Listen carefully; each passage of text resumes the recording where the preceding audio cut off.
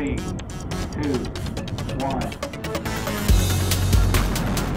Hello, everybody, and welcome to Rocket Lasso Live. I am Chris Schmidt, and we're going to be answering Cinema 4D questions live from the chat on Twitch and from YouTube. I already said some hellos in the pre-recording here, so we're just going to jump right on in and see what we've got from everybody. Let's get the right screen here, and we've got some a bunch of links popping up here in the Twitch chat.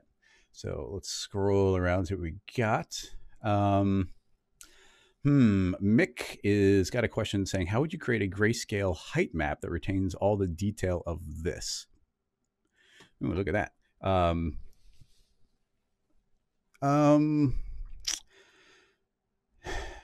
Interesting. It's a good question because you can see that there's this is almost, if you were just to build a regular like depth, like a Z pass here. Well, first of all, this and Nipic, and then this is by Lil Lai Quilong QQQ. So, but it's a good question because a normal Z pass, like if the elephant was more in front, then the front of the elephant isn't going to go as far back. So this is almost like some sort of relative height map. Now, the way my brain is seeing this is this looks more like it was made in Illustrator, that this isn't a depth map made from 3D.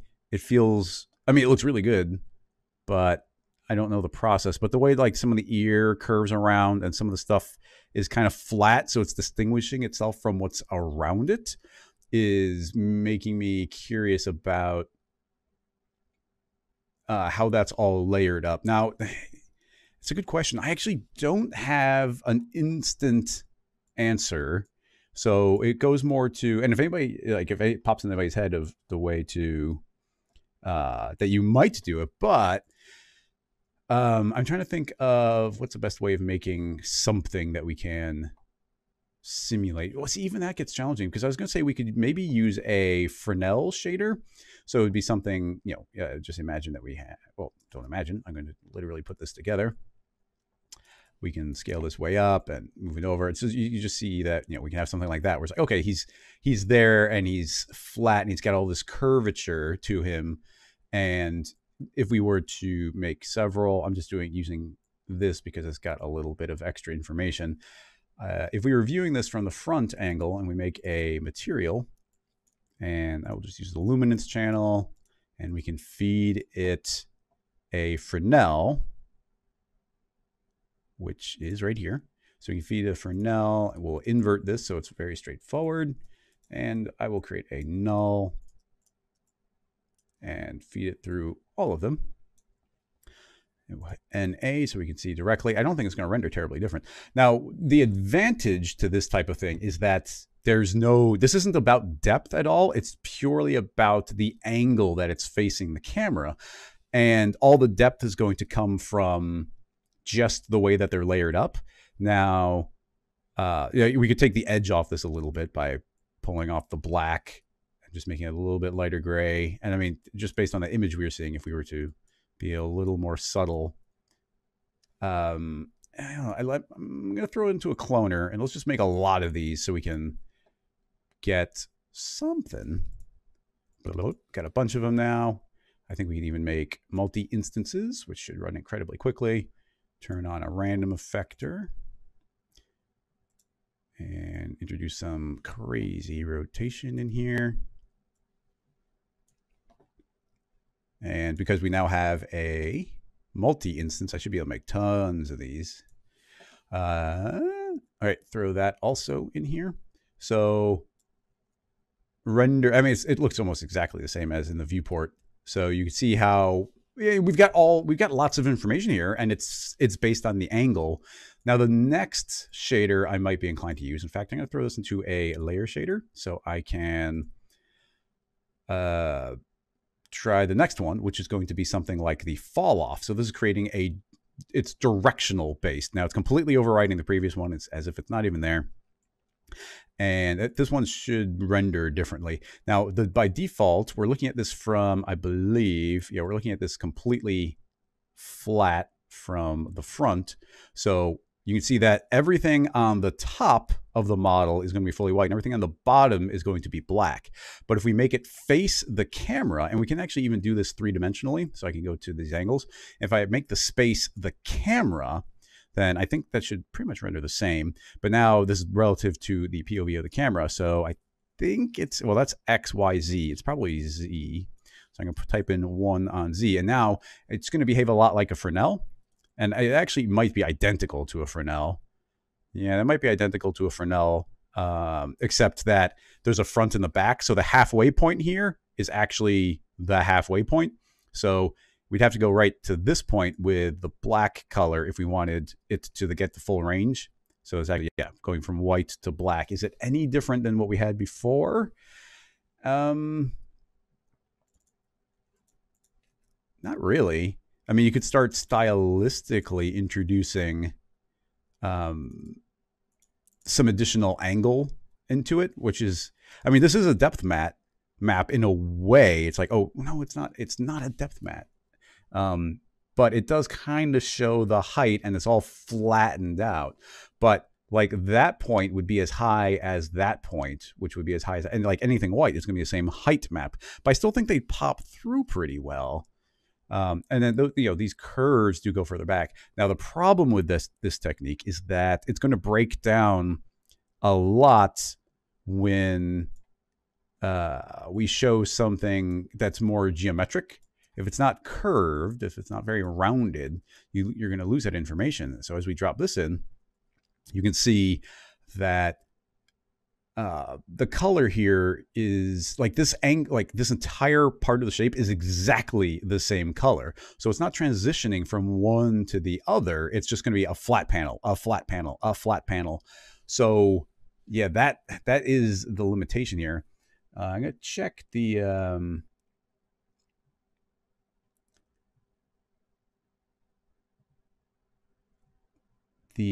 pretty sure the original image, Paul, I don't think it's a height map, because if it was a height map, then there wouldn't be, you can see in the original image, the nose goes to full white. Parts of the elephant go to full white. And then there's full white, but that's clearly behind that, which is behind that. And it's not as far forward. So this isn't just a straight up height map. So it's almost like you need a relative height map, but I don't think that there is such a thing. And you have to start applying it to each individual object, and it starts becoming very individual. That would be like applying a different projection on top of every single little thing, which is doable. I mean, and actually maybe, you know, maybe at the end of the day, there isn't just a button you can click. Dean, putting your money on subsurface scattering. That's no, intelligent machine. I also agree. The idea here is that it's a relief sculpture, which means it was actually sculpted to be quite flat. The additional way of thinking of that, I don't have anything I'm going to sketch here accurately, but if we were to, let's go to sculpt mode and subdivide, and use the pull tool and start drawing. You would imagine if you drew that character, you know, you drew something. So, you know, we'd be creating, you know, we're creating something like essentially a perfectly flat height map. And you could imagine adding a lot of detail in certain places where, let's see, what's an example? Let's just say, okay, so here's a face. So I'm going to draw, you know, and there's a little bit of extra detail there where there's a face and then there's a smile. And I thought I put plenty of subdivisions, but yeah, so there's a little smile there, put on some eyelids, and you know, you can draw out the entire character. Whee!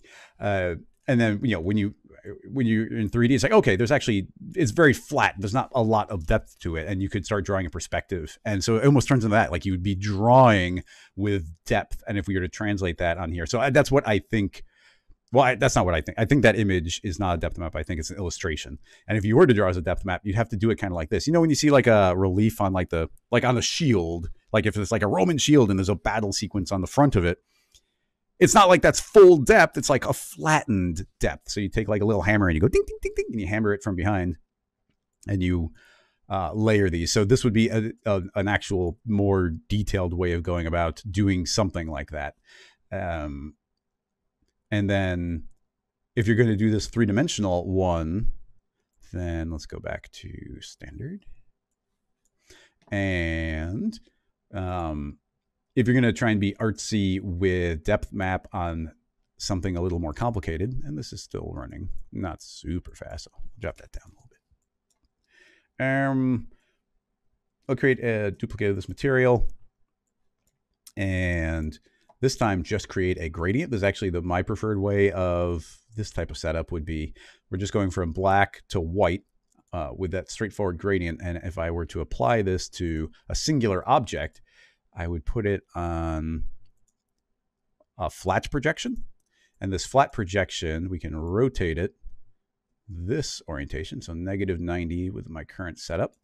And T for scale, I can scale it down until it's perfectly matching that object. So now that object kind of has its own unique depth. And then let's say all of these figures were supposed to be another one. So I can copy that onto there and then scale this up until they all have their own unique depth mat applied. I mean, technically we'd move this up and try and match it.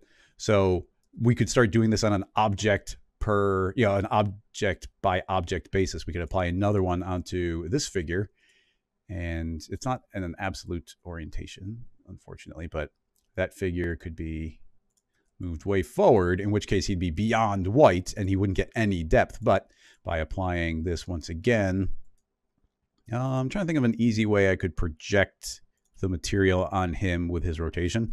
Nothing's coming to mind, so I'm just going to put him into a null and zero out the axis of that null.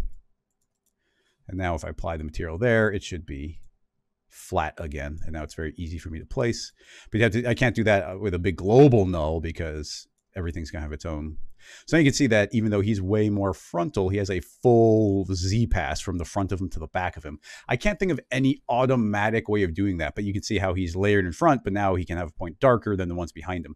So I think we kind of covered the ramifications of that type of thing. It would be neat to, I mean, if I was a better painter and or sculptor, painting a depth sculpting and getting, painting a relief could be really cool. And I mean, you can even do it in Photoshop where you just paint with black and white, but you're not painting, what's the right way to say it? You don't paint with, you're not painting detail, you're painting depth. So that would be an interesting exercise, but it could be totally done. Totally. I don't know if it's worth saving any of these files, but I'll save this one. Quick heads up that especially if you're new here, I have a Patreon set up, and all these scene files get posted to the Patreon. So,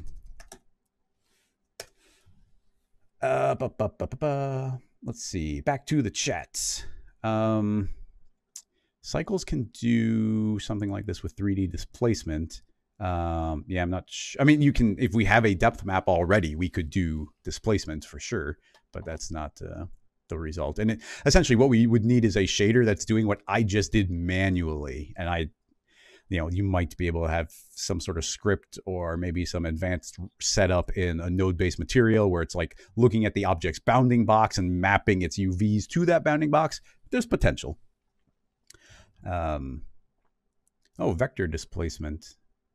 Would that be a thing? I don't know if vector displacement would be a thing, but I know what you mean. But I don't think vector, like, that gives you your direction. The problem, it gives you your direction, but it doesn't give you depth.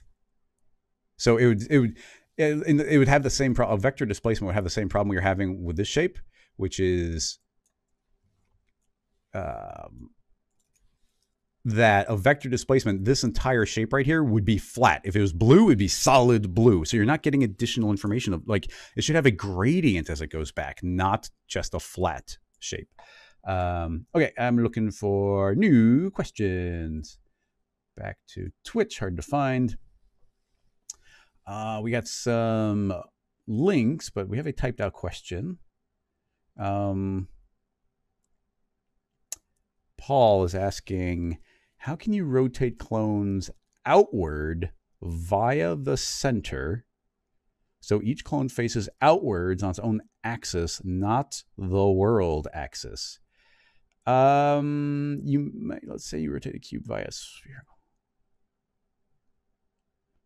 So let's say you rotate a cube via a spherical fall off, but each clone is rotated facing outward. Okay, so you want to take on the orientation of a field, essentially. I think actually the basic version of this might be pretty straightforward. I shall show you via, let's make a cloner and a cone, and we will make a grid of them.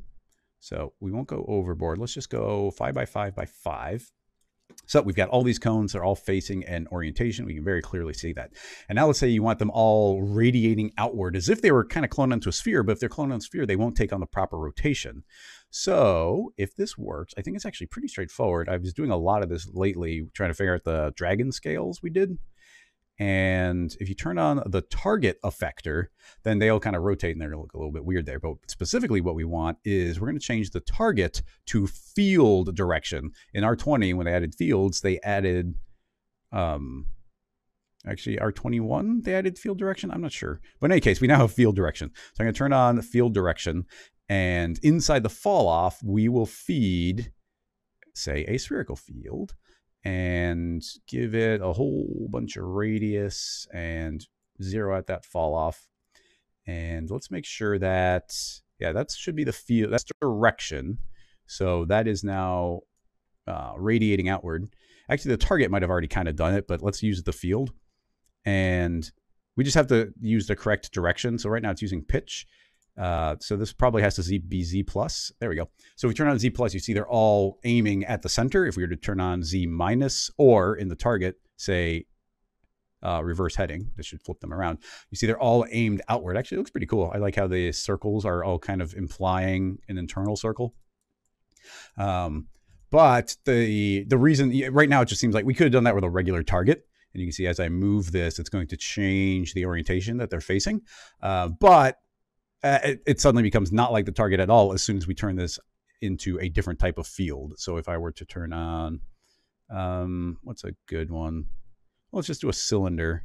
So we'll do a cylindrical field, and it has to be, once again, I think it has to be large enough to capture all of them. And there you go. You can see they're radiating out now like a cylinder. So it's now the orientation that the field would be getting created.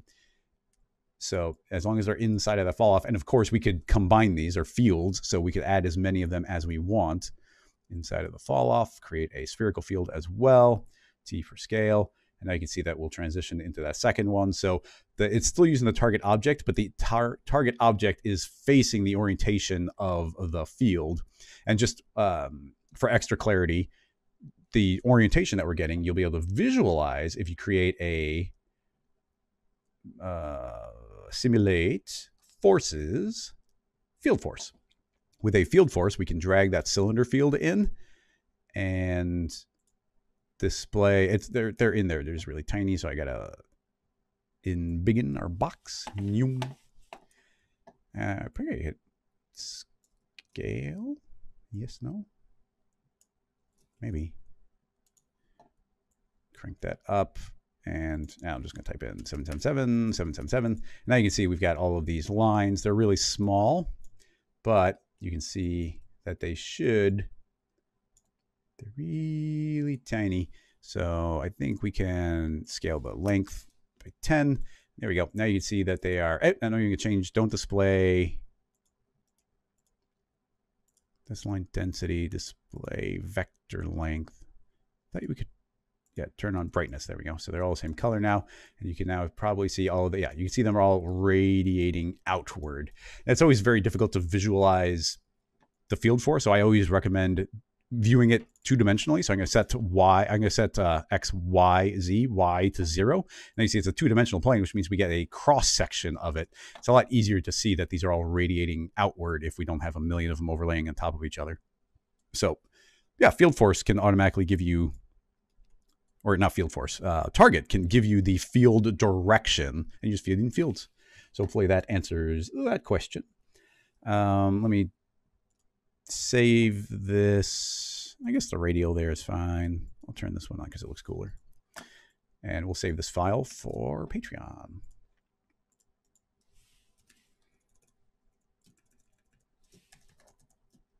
Field direction. Pixel is asking, is it possible to rotate a selection of MoGraph clones around a custom null? Goodness gracious. Oh, I didn't even think about that, Sphere Factory. That would have been amazing. I should have done something like that. They're saying, they said in the chat, if somebody said, what are we making? And they said, we're making making donuts in Blender. It would have been great to have like some other piece of software open and not even acknowledge it. Just watch me stumbling through like 3D Studio Max or something. That would have been great. But I didn't think of it, so oh well. Okay, somebody's asking about rotating around a null. Let's see if this is possible. So I'm going to use the same rig we just made, and I'm going to put in cubes instead, T for scale. All right, so we got a bunch of cubes. So can we rotate a selection of clones around a null? So we are going to use fields and an inheritance effector. That's the plan. So let's begin with an inheritance effector and then see if we can limit it. So we need the MoGraph menu, inheritance, and inheritance mode direct, create a null. I'm going to move the null to this corner right there. Actually, I'll move it to this back corner. And let's feed that in as our source. Now everything just moved over, and that's direct. I've used inheritance before, but I've used them in very direct ways. Now, yeah, you can see if I rotate the null, everything's rotating, but the entire thing jumped over. But we do have position turned on. So if I turn off position and I start spinning, the null, okay, everything's rotating to match the null, but they're not moving to match the null. So I'm not sure we're fully there yet. But if we were to, let's make a selection of some sort. So we need a MoGraph selection tag, MoGraph selection. And then inside of here, I'm going to control it using fields just so we can automatically do this instead of selecting them manually. So I'm going to make a spherical field. Shouldn't be a child. We'll move it up to that same approximate place, or the exact place of the null, but I don't want it to be a child right now. T for scale, scale it up. And now you can see that several of our, I'm going to give it no fall off. You can see a bunch of them are selected. Okay, fair enough. Inheritance should only deal with things inside of that MoGraph selection. There's several limitations we might run into here. One of which would be possibly the selection changing as it passes through the field, but we'll deal with that as we get there. So back to this. Currently we're saying don't worry about position. So let's try rotating. Rotate the null. And now you can see that those are spinning based on a null, based on that selection, which is fine. That's cool. And now let's turn position on again, and everything's going to jump over there. Now that could actually work by itself, because if we zero this null out, I think everything's going to be back. It's looking at that null, maybe based on relative to the cloner. So actually, yeah, this might work well. If we were to, let me hit undo. So my null's still in that corner spot. And now I'm going to hit Alt-G and group that. But then let's move this null. I'll take it out for a moment, zero out its position, and then make it a child of this one. So we'll just call that one, this is the corner. And then this one is the inheritance null. So this is on the corner. So if I were to rotate this, we're moving that null based on, we're moving the center null, but based on this pivot point. So there we go. We have now moved a selection of clones based on something completely external from it. I've actually never done that before. I know that the inheritance is pretty powerful, and yeah, we can just move this anywhere we want. This entire chunk of clones, it's actually pretty powerful. Just yoink, yoink some clones away. And it's not passing through the spherical field. I was worried that the spherical field would change it, but it's fine. So yeah, we could move this, and then we should be able to move our spherical field, and you're gonna, oh, it gets a little twitchy there. I'm not sure if it would render that way, but it's updating the selection to what should be included. Actually, that's really, it does not like the MoGraph selection changing there. If I were to turn off and on the inheritance, yeah, you see it refreshes. So there's maybe some sort of refresh issue. Maybe we want to change the order of operations. Maybe, I don't know. I am kind of curious about that, because changing that selection could be important and powerful, but it might, if we were hitting, if we hit play, it doesn't actually refresh properly. So that could be potentially an issue. This is probably a super dead end. I do want to keyframe this just for the saved file for later. Let's, how do I didn't put that in the corner. Oop, there we go. Redo. Oh no, I have it turned off. Undo, undo, undo, undo, undo, undo, undo, undo, do, do, do, do, do, do, do, do. Yes, okay, it's back. What we could do is, that's in this corner. I've been trying to do this more. We have underneath coordinates, there's something called freeze transformation. Right now it's in this whole relative position, which is really weird and difficult to control. In the past, and I mean still sometimes, I'm not fully sure if this is what's the better method, but in the past I would kind of put this into a null. I'd grab this corner and say Alt-G, and then call this, I'd usually call it the same name, corner, and then say 0. So that's the zeroed out location. So you can see this one, the coordinates are at 0, 0, 0. So if I were to grab this and move it, and it looks like it didn't refresh. If I were to grab this and move it and rotate it and do all the stuff, and be like, oh, dang it, I need to put this back. I don't know where that goes. I can just now click in the corner and hit reset PSR, and boom, it jumps back. An alternative, I've been trying to use the workflow, but I'm not sure I fully trust it yet, is we can just click inside of freeze transformations. We can say freeze, and now that number moves down here. It stores its relative position, and now its coordinates are 0, 0, 0, which means we should be able to grab this, rotate it, move it, and then hit reset PSR, and it's going to jump back to the same spot. I don't know which workflow is better, but that's two different options that you have. So let's call this move me.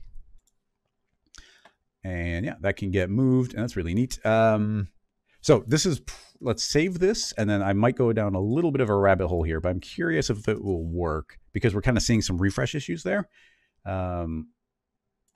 Move clones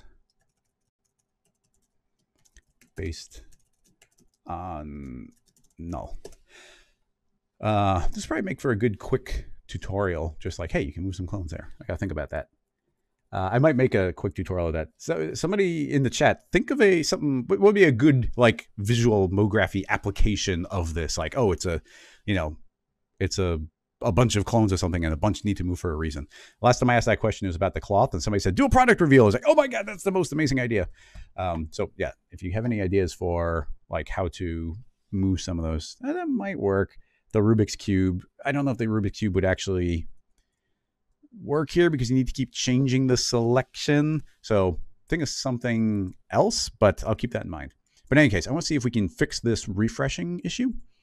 So we shall do it by keyframing the radius, and we'll keep changing the radius over 90 frames. So it's going to get slowly bigger, selecting everything. And we can just have this move over that same time. So I'll grab the coordinates and the rotation, record it at the time of 0, fast forward all the way to the end, move the whole thing, and everything's moving correctly. Rotate, everything's moving because we're at the end. So now if we rewind, those, we'll probably see those. Actually, no, no, not quite. They do start eventually freaking out, even though the first couple seem to work. Okay, so you see that's happening. Now, the first test to do is, does that happen in the render? I have a feeling it will. So I'm going to let's just output a very low res. Oops. 720 by 720. All frames, zoom in. Don't save. Go. Yeah, the same. Yeah, it is indeed happening there. Okay, it's too bad, but we'll see. Let's see.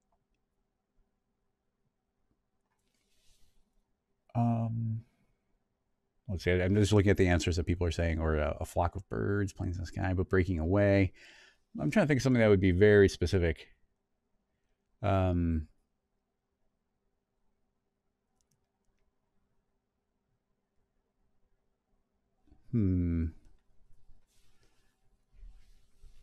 Removing, yeah, it's an interesting question. But anyway, let me finish the current thought. I just didn't want to miss some chat if somebody had a really good idea.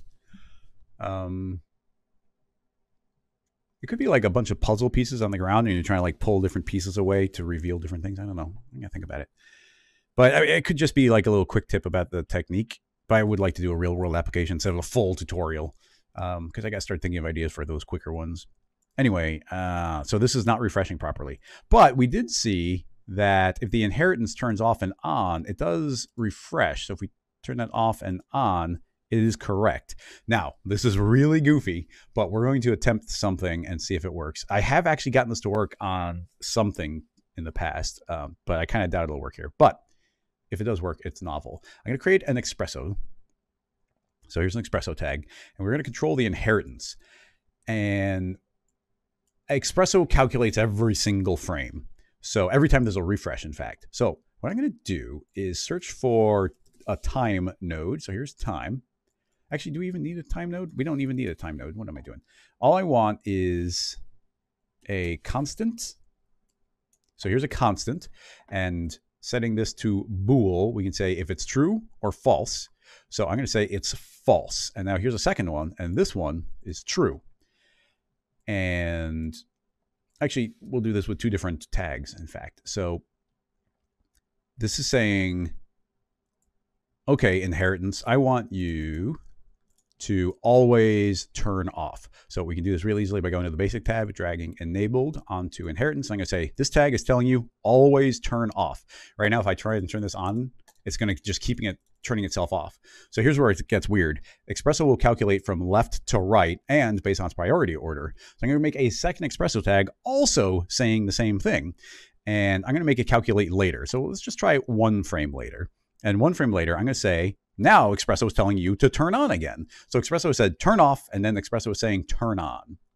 And it calculates after. So if this is, this is important. I do this all the time. When I just updated it, I hadn't double clicked the new Xpresso tag, so I was still in the old one. If you copy it, you're still in the old one. So let me make sure that the first one that I have is false, and the second one that I have is true. There we go. So now you can see it is true. So we have an Xpresso tag saying, hey, turn off. So, but then we have a second one saying, nope, turn on. So I'm going to try and turn it off now, and it keeps turning itself on. Now that by itself maybe could work. If I play, let's see if anything happens. No, it's still twitchy. So what we can do is start trying to crank up the calculation order. So I'm going to have it happen way later. Now these are both in the expression, so I don't expect that to work because the previous one didn't. But what could work is setting the first tag to something like initial. So that's actually calculating earlier. And it still doesn't like it. And then let's grab the other one. I'm going to put on the latest possible time at the end of generators and see if that one, no, see that one, now it's not even calculating at all. I pushed that one too far. Let's reset that to 0, see if it does it. Nope, too far still. I guess expression is as late as we can go. So yeah, it's turning off and turning on, but it's not forcing a refresh. I had gotten that to work with a wind effect, a wind force one time. I was able to say turn on, turn off. So too bad it didn't work. I was hoping it would. So that's one. I mean, so that's not liking it. Now, the next thing to potentially try, get rid of those, is there any way to bake a MoGraph selection tag? I don't think there is, honestly.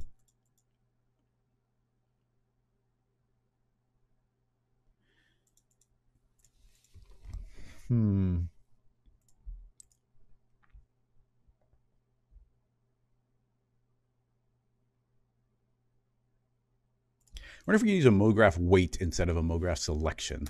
Let's try it. I don't know why they'd be different, but hey, you never know. MoGraph weight map. And, oh, you can't use, oh, you have to paint with this, so you can't use fields. I thought you could use fields with a MoGraph weight. Oh, you can. There it is. Spherical field. Okay, it should be the exact same thing. So that's all transitioning. But we need, let's see if it works. Tell it to limit to the weight.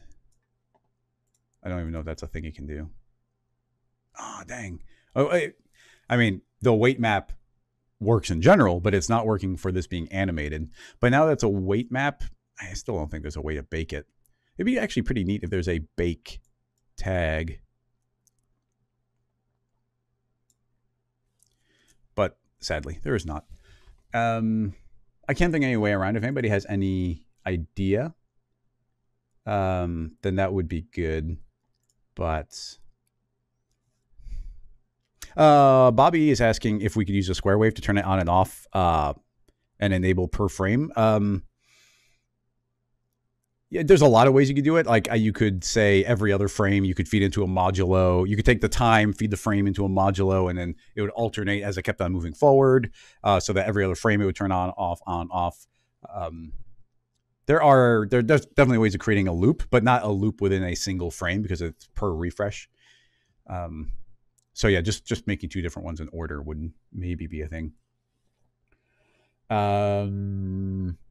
Let's see. Well, that was just a little bonus thing. I was seeing if we could get that to work. It's nice that the weights work. And actually, something I'm a little surprised. Well, I guess we're using that MoGraph weight animation. I wonder if that changes anything. No. Yeah, animation is all about transferring from to a different object. So it has two different modes. Like these might as well be two different effectors for how different they behave. But yeah. So we have a question in the chat from Yadaglow asking what my very, very first tutorial was. That's a trickier question based on, where is my stream? There it is. That's actually a trickier question than you might think because I started teaching Cinema 4D right away. I did 2 years of school with Cinema 4D and I got hired to teach it. So I was teaching cinema. So, you know, I was doing classes and instructing an entire classroom full of people on making things. So I'm not going to count that as a tutorial. So it goes to, if the very first time I had something online with the intent to teach people, it would have been, and I used to be, another layer is I used to be very active on CG Talk, which got rebranded to CG Society. It was an online forum. It still is.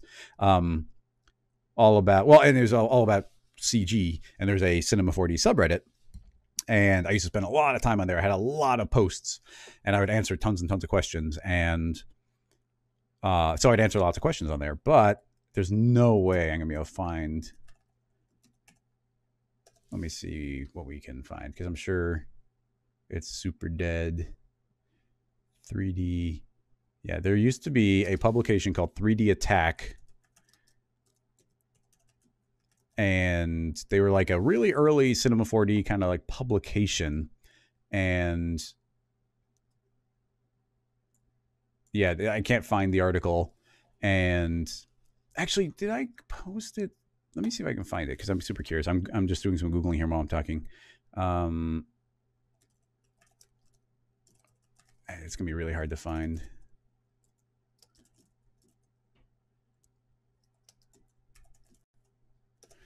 Because I bet a lot of things don't get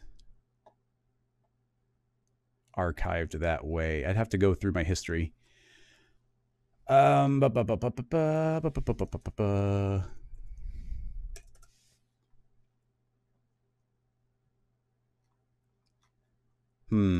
it worth the time? It'd be kind of neat as a memory lane type of thing, but I have to, let's see. No, it's not even remembering my login right now, so I can't do it right now. But my very, very first tutorial, I remember I started a thread on CG Talk, and I was like, hey, look at this little thing I made. And I posted the GIF, and pretty much I can just show you exactly what I made. And then everybody really liked it, so I ended up making a tutorial for it. And then the 3D Attack magazine asked me if I would make the tutorial for them. So my first tutorial ever was not a video. It was actually a written out tutorial. So this was pre-dynamic. It was pre-soft bodies and rigid bodies. So we didn't have those yet, but we did recently have cloth. So if we take this plane and I make it a cloth collider, and then we take this shape here, which I shouldn't have made editable yet. We'll just subdivide it and subdivide it again and add a simulation cloth onto it. Then that should be able to be cloth and fall. But now we're treating it as a volume object instead of a piece of cloth. And cloth was always kind of advertised as a, it's for cloth. So then you put a bunch of iterations of stiffness. If you make that high enough, it's actually become a very stiff object here. So you see boing, boing. And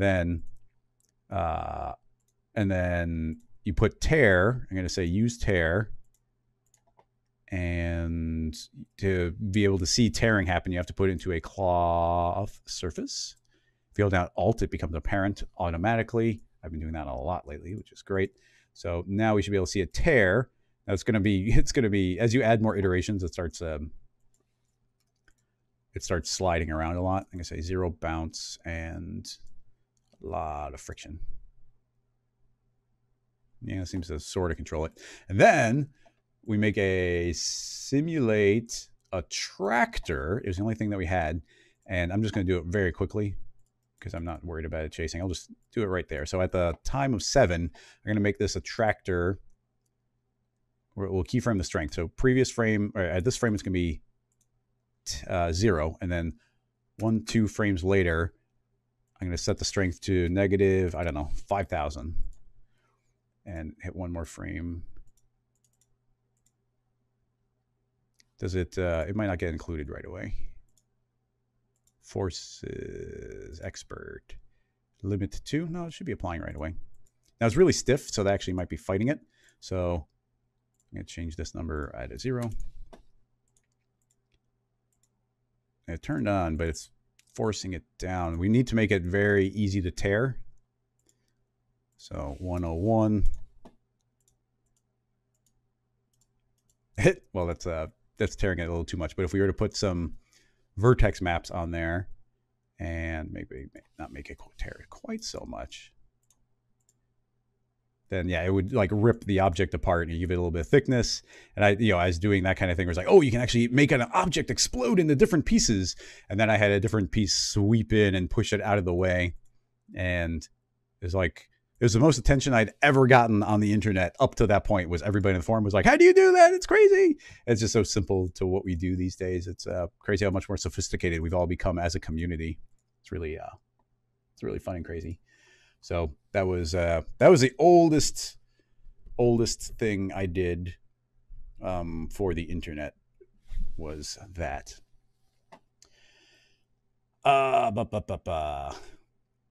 Let's see, lots of rotation questions today.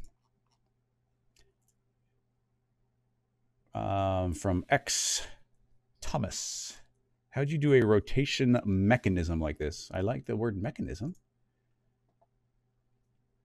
Cute. All right, we got some Instagram. This is from Oscar Peterson. And let's see what we got. I want to make sure that I'm going to kill the audio if there is any. Oh, cute. Now, first of all, from Oscar Peterson, workout wheel. And yeah, there's definitely some music. Well, okay, there's two different versions of this. One is that they actually mechanically made it, and the other is just like building the Xpresso version so that it is going to... Actually, I'm kind of curious. The way these are, like, that wheel in relationship to that wheel would have to be a different speed. So this is fake. It's faked. Not that everything in 3D isn't faked, but this wheel is a larger radius than that wheel, which would mean this wheel would be spinning at a different speed than that one would, I think, because their relationship is different. So unless I would just spin twice as fast, I don't know. But mechanically speaking, this isn't too crazy. So let's see what we can do. Let's see, I want to make a version that's a little bit different. But I mean, the idea here being 3 wheels, we just make sure all the radiuses are very different. So let's start with a cogwheel. We actually don't use this that often, even though I loved this tool when it came out. I made a crazy amount of gear systems. Actually, I'll pull this up because I think I really like it. Let's see. I'll pull it over here just so I can find back at Grayscale Gorilla. New features, Cinema 4D gear. Let's see if I can find it. Not in R21. No. Oh, maybe here. Maybe. Oh yeah, this is back when I went nuts. Okay, so here's a post. So the new gears were there, and I went totally nuts on the gears. I mean, there's a lot of really fun things. First of all, this one was really neat.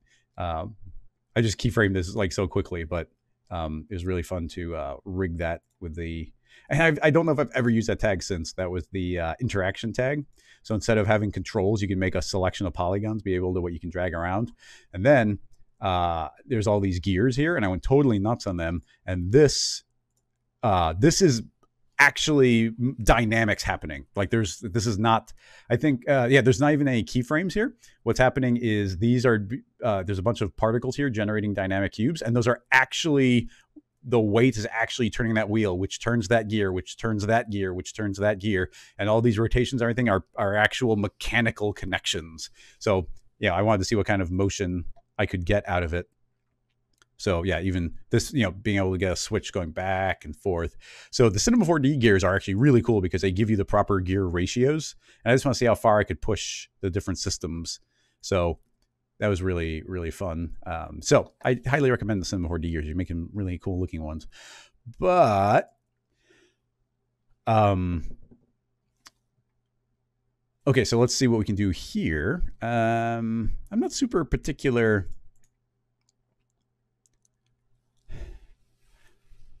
Hey Rick, how's it going? Try a freeze layer above the spherical field. Oh yeah, that's an interesting idea. Well, I'm going to go back. I know we're jumping around a little bit extra today, but if we got Rick in the house, then we got to see if we can get that working properly. I don't know if I saved that one. So we'll go here. Yeah, it's got the same growth. So Rick is saying, let's try adding a freeze layer. And then we have to add a max. He's saying use max. We could probably use add or screen as well. No, it doesn't like it. Let's see. Yeah, max blending, max mode, auto update. Let's turn on auto update. Ooh, there you go. Ah, Rick had the solution. So let me try add as well. Yeah, add also works. Does normal mode work? Okay, so it can't be normal, but anything that's additive. So all we did was we added a freeze layer, so it's acknowledging what used to be there, and it's going to acknowledge the growth now as it goes. And as long as we add some sort of additive layer like max, add, or screen, then it's taking the value and moving it over. That does, well, I mean, there's still the limitation that we'd have to, potentially if you want to shrink it or have this be moving around, that could get dangerous, but the auto update does seem to acknowledge it. So yeah, that's an important detail. I'll save this as another version. Thank you very much, Rick. I'm glad I caught that, or caught you in the chat. And Rincon, thank you very much. You got a job because of everything that me and Nick were doing over at GSG. I super appreciate that. And that's awesome that that happened. Thanks for coming and hanging out and watching and supporting me over here. Anyway, going back to the gears. I want to keep this pretty straightforward. There's a lot of things we could do with dynamics that would take a while. But let's just try to do it with some visual gear ratios. So if I were to make a second gear, and we can just visually move it into what should be about the proper spot. And something that's cool is if we change the teeth, it's going to shrink the radius, but now it's still a perfectly compatible gear here. And then we can do that again. And this time we'll add 30 gears, and we'll move this one over here. So we kind of got something that looks like it might be able to sort of drive. So we've got all these together. And yeah, we can get the piston thing going as well. So here's my thought. Let's create a null, and everything will go into the null. Now, I might even keep this like visually as splines. So now, whatever our master gear is, let's just have this one be the main one. I will add an Xpresso tag. This is the way I typically do this. Add some Xpresso. We need the cogwheel. The axis it is on, which I'm still bad at guessing. We just rotate a little bit. That's on B. So we want to have that rotate on B. It's a little quicker to grab the letter B here and drag it out. So B is going to be output from there. It's going to control the B of that and the B of that. I think you can only drag it from the object it actually is. I kind of wish you could drag it from a similar object, but you can't. So 2 different rotations, but we need to gear them differently.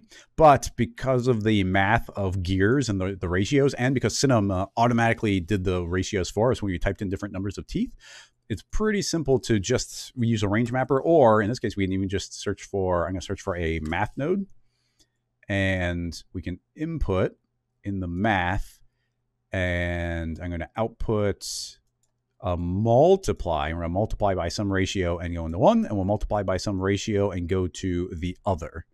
So we could kind of go down the chain. So it's like that could multiply to that, and then the result of that could drive that, but they're all coming from the same object. So there's no reason to do that.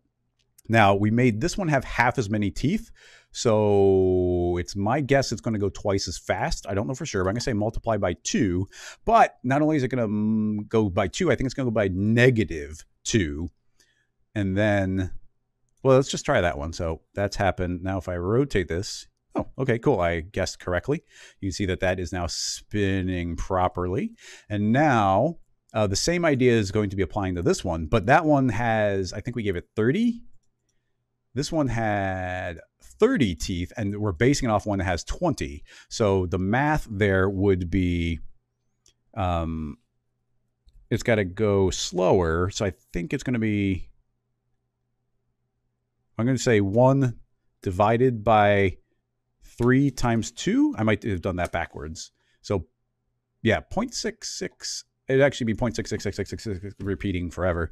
And it's not going to be reversed, because that reverses it, and then that would reverse to that. So that actually might be all we need to do, is that ratio is like it's 2 times bigger, or it's 3 times bigger. So I converted the ratio by multiplying by 3 and dividing by 2. So let's see if we get that right.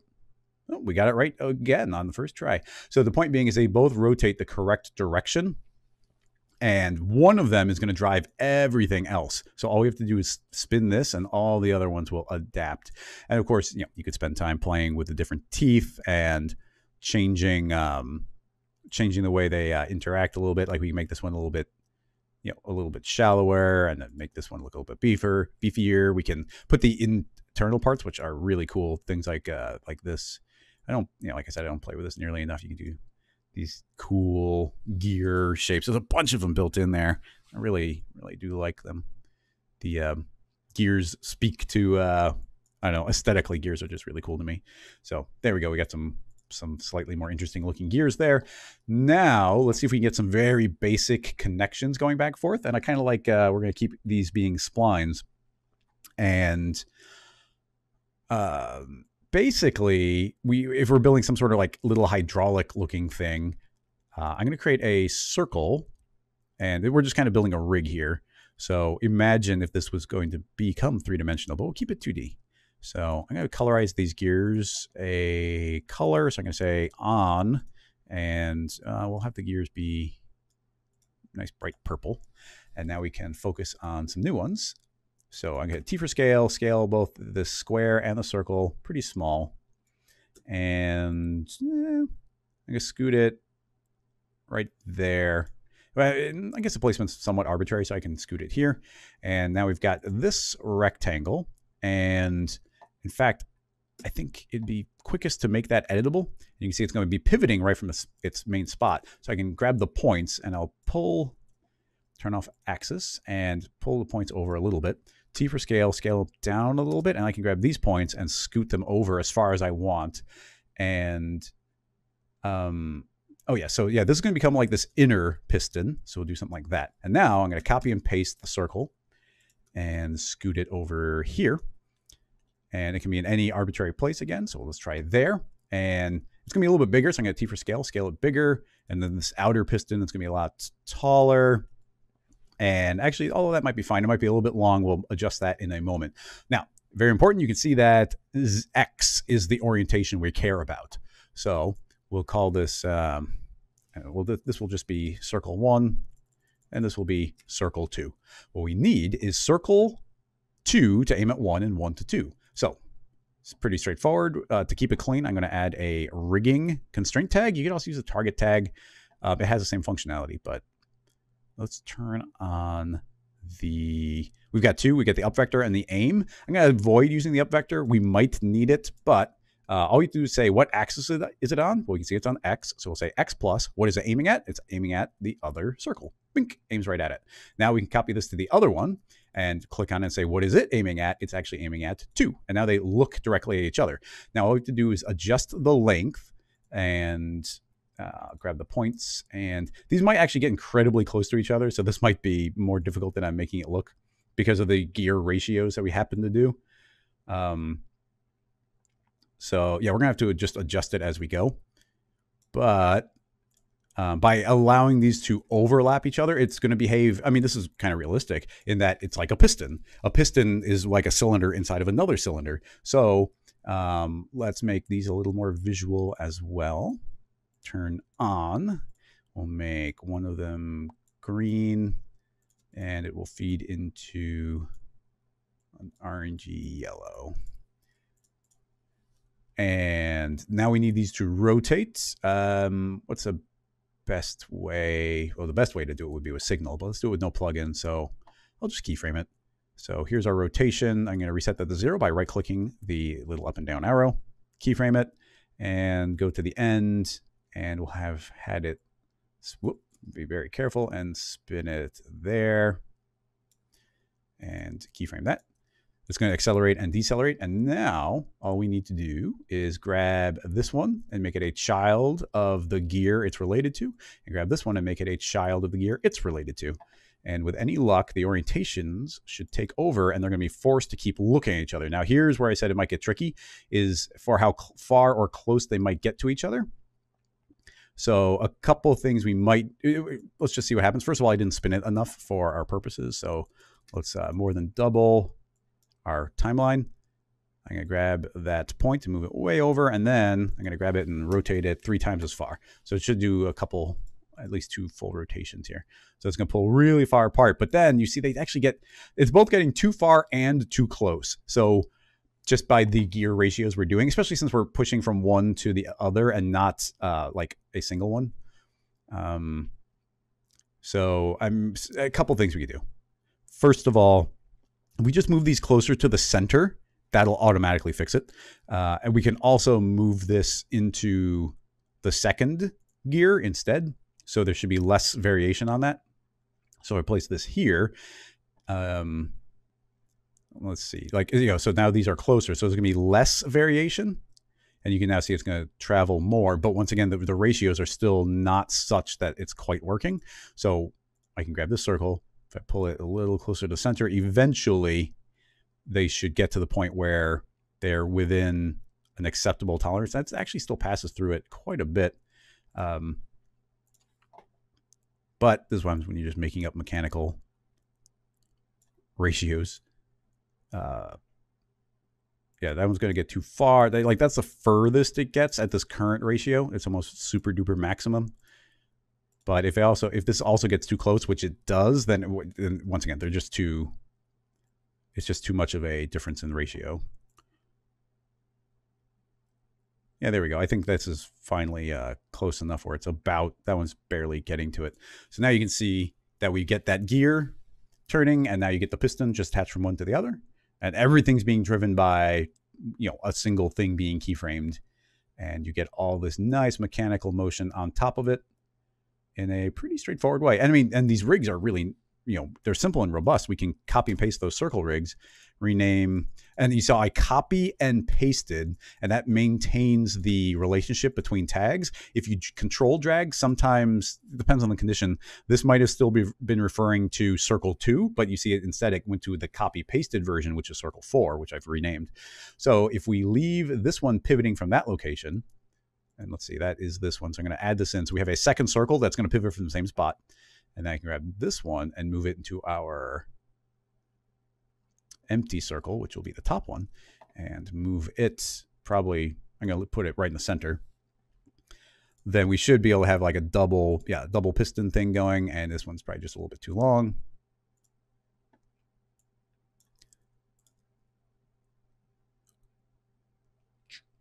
So there we go. Like now we have visually 2 different pistons.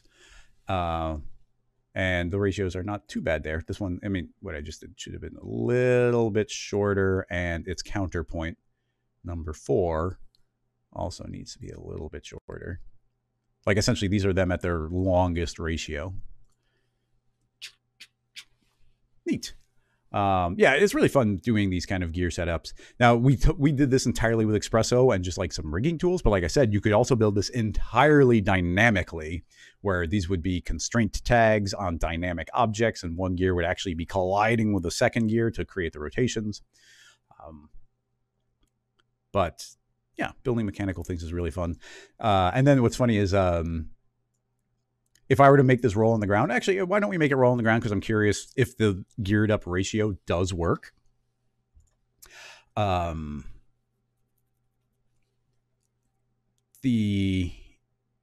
I want to see if this one's spinning is the same as that spinning because of the geared up ratio. So I'm going to show you what I do. The very not mathematical way of seeing if this is correct would be we would make a floor. In this case, I guess everything is 2-dimensional, so we'll make another spline and make it very wide. There, we've now got a floor. So if that was supposed to be running along the floor, my eyeballing of that was actually pretty good. If this entire thing is keyframed to move along, and I guess I will grab this null and I'm going to scoot it along, the Xpresso is now no longer going to be driven via the rotation of that object. Or I guess it could actually.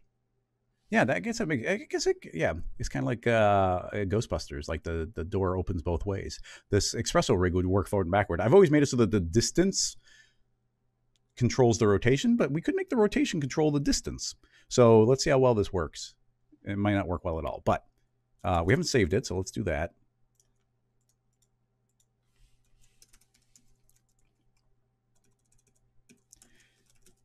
Gears. So, this is the Gear Mobile. Gear Mobile. Okay, so this is going to be spinning, and as it spins, I want to change the X position of this entire little car here.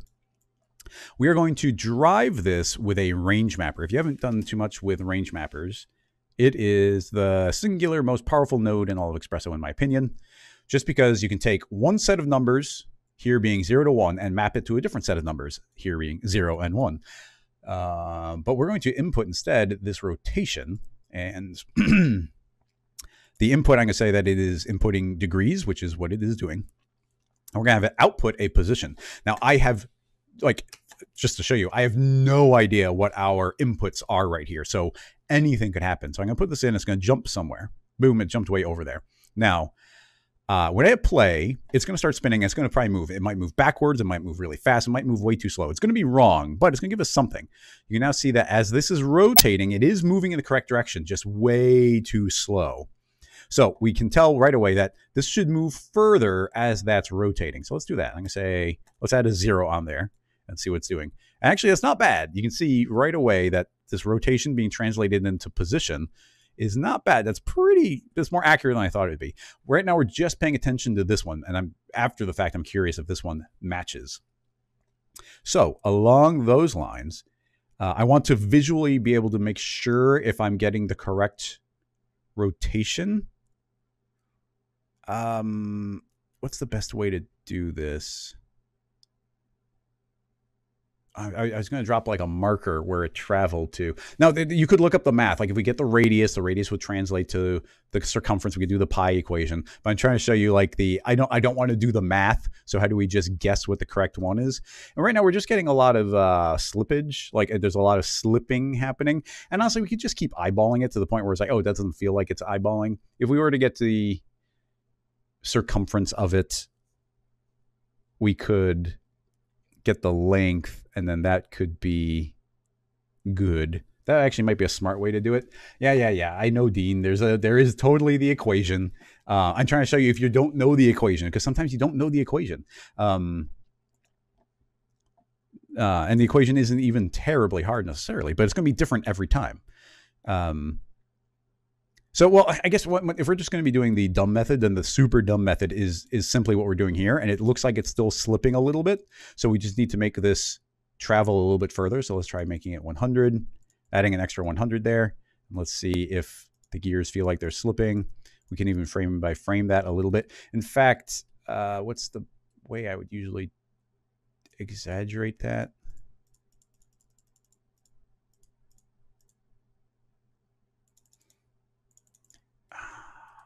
I have some technique I've done before where I make a marker. It's like I would make just a little cube here. It's like, okay, that is, maybe it is just something like this where it's like I'm going to frame forward. And then you can see right when, boop, that gear touches right there. I'm just going to take this cube and move it into the position so that I can see right there. That's where it should be staying. And now as I keep on going, you can see that right there essentially is where it would be leaving. And you see how far off I am. So having done that, I can just start dragging this up and go right there. And now it looks like it is in the same spot. Of course, it might change the beginning position a little bit as well. But let's see. Yeah, that already looks a lot better. So I just completely eyeballed it.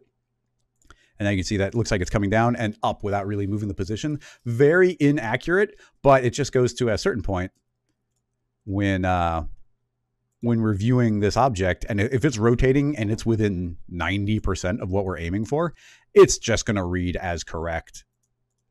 Like you're not going to be able to tell that's slipping. So yes, there is the mathematical equation, but for people who are not mathematically inclined, there you go. That's a way of doing it. So we hit play, and now that should look like it's working pretty well. Now, I just want to see if I'm frame by framing.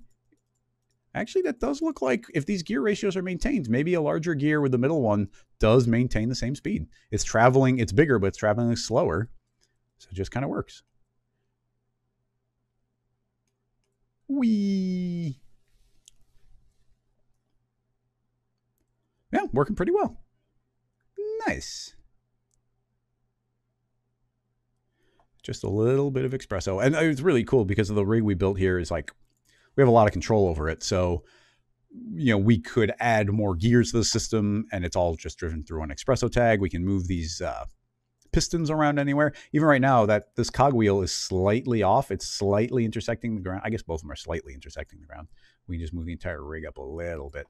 But once again, I guess I eyeballed it really well. But if I was, if this was slightly in the wrong position, just based on the rig we have, I could just take it and move it. And as long as these gears look like they're interacting correctly, then that would just continue to work.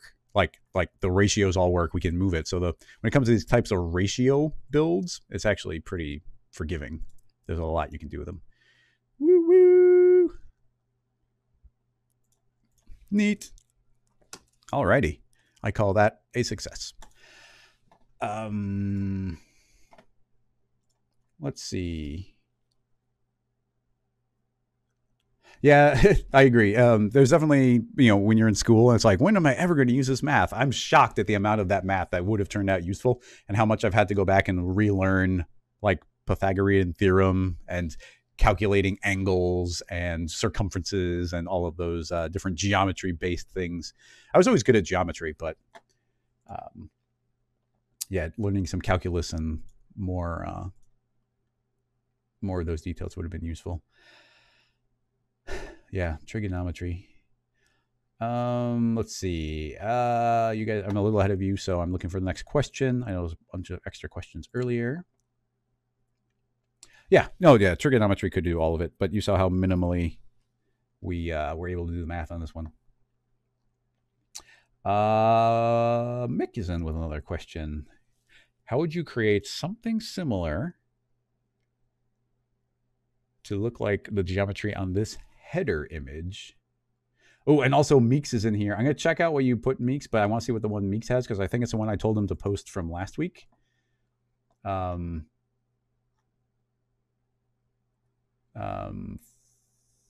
Well, okay, you are linking to somebody's Patreon, and they're creating food scenes in Houdini, and you're asking how they might have made this image here. So this is it's Kakazaka. How would you say this? Kazinska.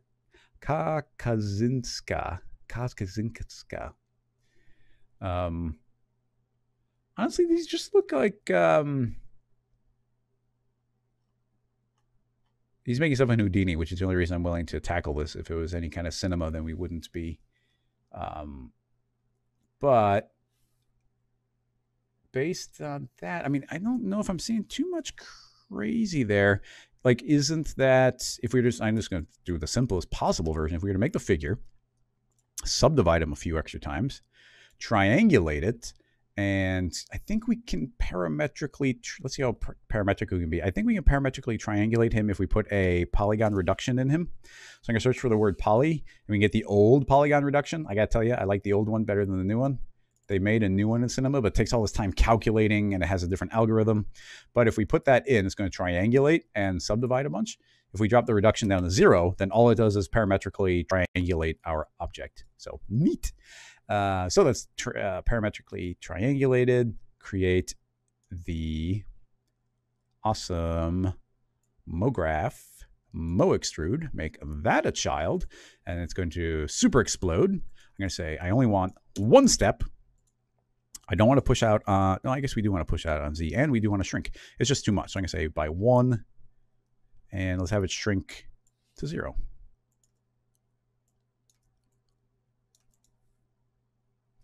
There we go. So everything is now extruding outward a little bit. And now that that has happened, I might have overly subdivided, but his was very subdivided. So that's what we're going for. Create a subdivision surface, drop it in, change it to a smoother mode. And now we see we're going to get something like this. If you wanted it curvier, then we just shrink it not as much. So I'm going to say 0.5. Yep. It's recalculating every time I click 0.5. So the tips here should get bigger. And there we go. Now it's a little bit more rounded. And if you want it really sharp at the beginning, well, first of all, we could just explode all of the polygons from each other. Right now, they seem to still be connected. So the first thing we could actually do would be another MoGraph effect, another MoGraph deformer, the poly effect, which is an amazing effector. And this one will actually go second after the polygon reduction. And this one is actually going to explode all the polygons as separate objects. So if I set this to 0.9, 0.9, 0.9, you see they all become separate polygons. So if we go like 0.99, 0.99, 0.99, they are disconnected, but they're very close to each other. And now when the MoExtrude does its thing, they're all extruding, but they're disconnected. And if they're actually, it's probably going to round it too much now that I think about it. So now they'll be rounded, but they'll be disconnected. So you're going to get this funky little pattern going. But yeah, they're not connected anymore. I kind of didn't think about that. So sorry, no poly effects. But we would use 2 MoExtrudes. Or would you make the first one push in? Try to make it as parametric as possible. I mean, you could make it editable and that'd be more straightforward. But anyway, I don't even feel the need to go too much further than this. I think this is pretty much the effect. I think we even, to tell you the truth, shrank too much. If we were trying to make it more rounded, it wouldn't actually shrink all that much, and this should round it a lot more. Maybe even just don't even shrink it all. Right now it's just getting extruded, and then the natural rounding of the subdivision surface is going to be what creates that rounding. If we don't push it out quite as much, then it should be a little more subtle. And there you go.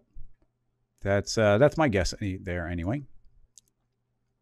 And we have very even triangles on this, and it's a very even mesh. But I think if it was based off of a differently triangulated mesh, then I think that is pretty much what you get. You just want to subdivide more or less, and you can see even as our pattern is changing, so we have tinier ones or big ones, they get larger or smaller. That's roughly my take on it.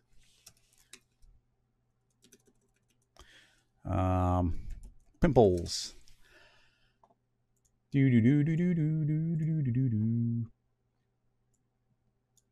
Back to the chat, which is very hard to find. Where is it? Oh, that's because I didn't pull it out from behind that question window. Yeah, multiple bevels. Yeah, I suppose you could just do it with a straight up bevel. And then you can maybe bevel a bevel. Yeah, there's a lot of ways to approach that one. I do love, I mean, you guys have seen me push how far I push the bevel deformer sometimes. I go crazy on it. But anyway, Meeks. Let's copy this over because I remember this question and it's really neat. Yeah, here we go. Now, we don't, is this from, what's the source here? I mean, this is some sort of mathematical something. So I'm not super worried about it, but we have the Vornonoi structure kind of infinitely growing from the center as it gets bigger and bigger and bigger, subdividing more and more and more. So we wanted to try and build something like this. Let's go ahead and give that a little looky-loo. Yeah, this is actually going to be reminiscent of something we did maybe back in like episode 1 of this season. So here's the thought. We need to make some sort of looping rig. And then, there's a loop. Somebody did something really neat with the loop. And I was like, oh, that's a simplified version of what I had done in a good way.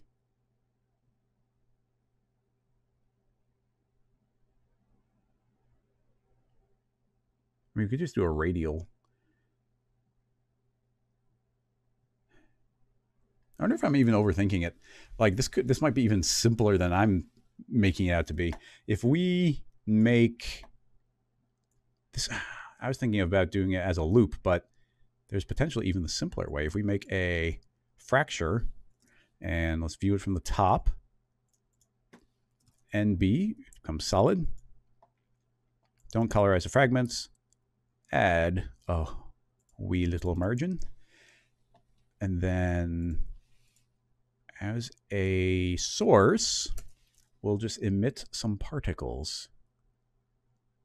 Simulate some very basic particles, particle emitter. Let's look at this in perspective. Spin it.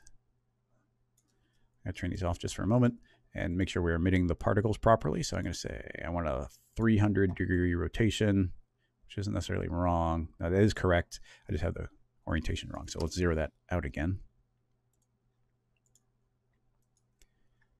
And give, this should be a height and width of 0. There we go. Now it's shooting out as in 180-degree orientation. The speed is too fast, so slow those down. Create a lot more particles. I don't want to go overboard, but we'll crank those up a little bit. A few extra frames. Let's add even a few extra from there. So these should go for a while. They're all going the same speed, and eventually they will die. I don't want these to stop, so I'm going to crank up the emission stop point. And let's say they only live for 100 frames. It all depends on how big this plane is. Yeah, they're going to die slightly before it. So if they live for 150, I think they'll pretty much escape. Okay, they're just barely not escaping based on our current speed. Now, let's see how well this works. Feed this in as the source. So it's going to look a little bit weird in the beginning. But once the initial ones have been created, so once we've kind of got them to the edge, then now I think we've got it. Hit play. And we're just going to have an endless stream of particles being created from the beginning, shooting out towards the edge, and it's just going to it's just going to do this for infinity. And there's going to be a little bit more packing in the beginning because the ones on the outside are getting slowly further away from each other. It's running reasonably well, so I'm going to double our particle count. Looks really cool in the beginning. Actually, yeah, I really like that initial burst. Yeah, really trippy. And yeah, as soon as he's reached the edge, then we're set up for infinite particles traveling. Now there'd be a lot of, I'm trying to think of what I might do for making this loopable to just make the question a little more complicated, because that was actually easier than I thought it would be. I had a completely, I think you asked about it like 4 weeks ago, and I said, Vornonoi. Particles. I had an idea of it, and then you asked again about it last week, and I said, ask me again later, and I had a completely different idea. And now it's like, wait, I just had a completely different idea of how to do it. So, okay, now the thought is, what if we wanted this to be a loopable thing? Obviously, the particles are not going to perfectly loop. So let's just immediately save it again. I'm always afraid that once I change a rig, I might save over the previous one. Okay, so we need a looping rig. So I have a couple different thoughts. One, I don't know if it's a good idea, but here's the first one that pops into mind is I'm going to make a straight spline with a helix, and I'm going to drop it down to the minimal points because we just don't need that many. Create a cloner. The cloner set to radial and is already laying flat on the ground with a radius of 0. Create as many of these as we want to. Nice. So we probably want more, but let's start out with that. And then create a matrix object. The matrix object is going to clone onto an object. The object is going to be a cloner. I probably have to put that into a connect. Maybe. Seems to sort of be working. Currently, it's a count of 10 per segment. That could be fine. And set a rate. I'm going to set a rate of, I guess, 100%. Okay, not 100%. That's way too fast. I forget what the rate speed is, but you can see we get a loop here very quickly. There's an offset, and we need an offset variation. But yeah, it's a rate variation. We don't want a rate variation. A rate variation is not going to loop. Not per segment. Step. No. Oh, okay, maybe this is going to be a little trickier than I was thinking. If we're going to make it loop. Because, like, if I put a rate variation, actually, they're all doing the same thing always. So I'm going to put this into a connect object. Clone onto that. And everything disappeared. It might be doing that because it's not acknowledging this as a spline. That's a thing we run into sometimes. So this becomes a spline mask. And now it appears. Okay, so that's a spline mask now. I've talked about this before. There's a weird thing in Cinema where it doesn't always acknowledge a cloner that's being fed a spline as a spline. But if you put the cloner into a spline mask, Cinema's not like, oh, that, even though we're not linking to the spline mask, we're linking to the connect, it still acknowledges it. It's going to acknowledge it as a spline now. It's weird, but it works. Okay, back to the matrix. So now this might work. Ooh, nice. Okay, so I set this to step mode. Well, if we said count, we're going to get a set number of them. If we made exactly 100, we'll probably get I guess it might be one more. Ooh, interesting. One less, one more. Per segment, smooth rotation. Oh, that's weird. It's forgetting one, but regardless, you can see as I increase this, we're actually getting very different patterning going. So that by itself is kind of cool. If I put it just on the one that looks like it's pretty even. Yeah, lots of patterns. Put on the one that looks pretty even. If we make them offset and then add some offset variation, that's what we want. There we go. So now they're all offset with full offset variation. So it might be anywhere on the track. And now if I set the rate to 100 or set the rate to 10, they're all traveling at the same speed. But when they get back to their start point, then they should be looping. It should be a looping animation. So now, essentially, we've remade the particle rig, but we're in direct control over the way that they're moving. And when one reaches the end, it goes back to the beginning. And we can make as many of these as we want. So now just make sure that our plane object is small enough that it's always inside of that circle. Turn this on and acknowledge the matrices. We don't need to see the particle or the splines anymore. View this from the top, and now you see we've got a very similar rig with all of these spreading out, and I'm not sure what frame it's going to loop on. I forget what the rate is. I think I've checked it before, but like a rate of 100 might be 1 second. We can try and, let's see, can we figure the math out? How easily can we do that? I'm going to say no offset. And if the rate well, let's put the rate to 100 and see how long. So it's at the very end. And if it stops at frame 30,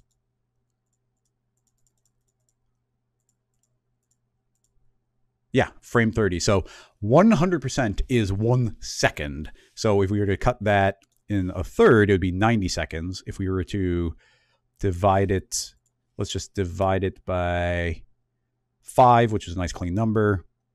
So now it should be 30 frames times 5, and that should be the loop, or probably 1 frame less than that. That should now be a perfect loop. So if I hit play, this should hopefully do 1. I'm going to scrub it quicker because you see right there, boom, we get to the end, and it should be the same as the first frame where it goes back to the beginning. So now if we were to offset them, they're all offset to different lengths, but they're all going to be looping back. So now hopefully, hopefully when we get right here to the end, it should look the same as the first. There's a little bit of a pop-up that might be, maybe I'm cutting it off 1 frame early, or maybe I need 1 frame after that. There's a little rotational pop. Oh, are they? Oh.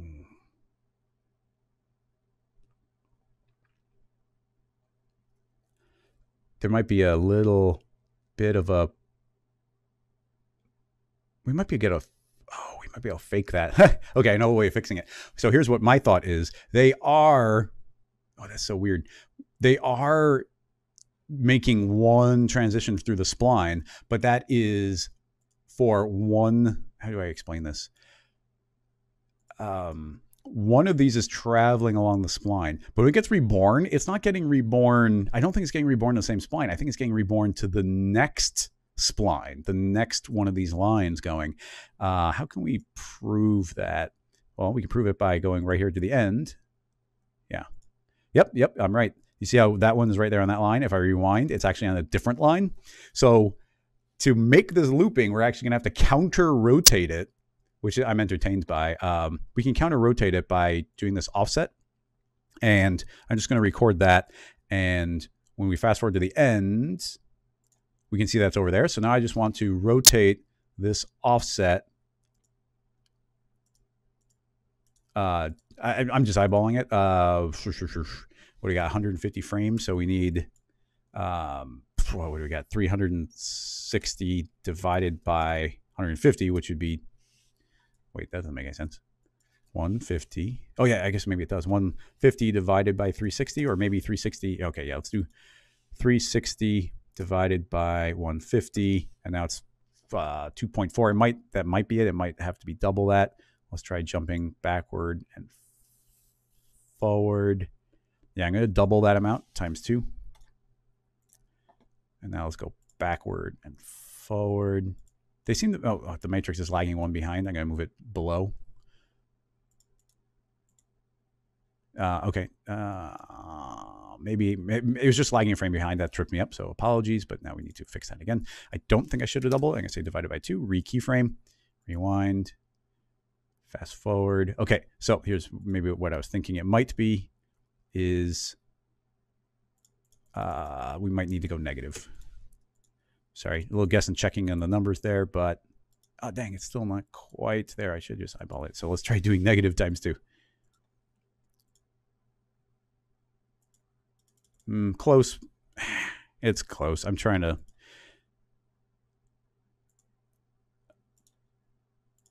Okay, there we go. See, close enough. I'm just eyeballing it. But the point being is, over the course of this entire animation, I'm just making that rotate that little bit as it goes. And now hopefully it's a loop. let's just jump to the end. And yeah, you see there's still that tiny little pop, but that little pop, well, actually we probably have to cut the frame off again. And I didn't perfectly rotate it. Actually, now it looks really, really, really, really close. So you can see as it goes, I see the tiniest little rotation there. That's just my inaccuracy with the rotation. Good enough for me. So that's actually fine. We have a lot of options now as far as we can create as many of these as we want. I could double the count really easily. And yeah, there'll be twice as many. We can go 5 times as many. None of that should change any of it. And now we have direct control over how many they are. And it should still loop. Let's see, as soon as it goes there, bink, it goes back and it loops. And then we could, to keep it looping, we still have a lot of options. We could make it go twice as fast. So we could double this amount. And that's actually going to do it in half of the time, or it'll go twice over the course of this. I'm going to cut back on these so it's a little bit quicker. Hit play. And if we're going twice the speed, it would have to have twice the final rotation, twice the counter rotation. So let's just keep that in mind. But yeah, totally doable. You have a lot of options for being able to move and manipulate this around. There we are, just creating a lot of fractures. Actually, something I'm curious about is, does this offset fragment slow it down significantly? Not really. It's really quick calculation.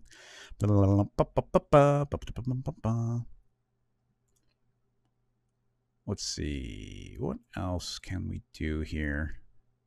I mean, you could clone more splines, you could offset them more. But yeah, that'll create a looping animation. Pretty neat.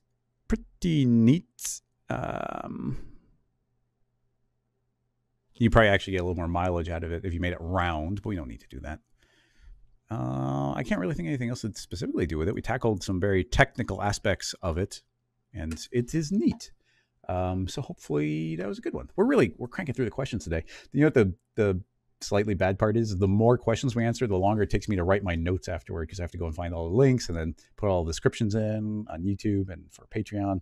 So it's just funny that the more questions we answer, the more paperwork I have to do afterward. Question window, back to Twitch. Hi everybody.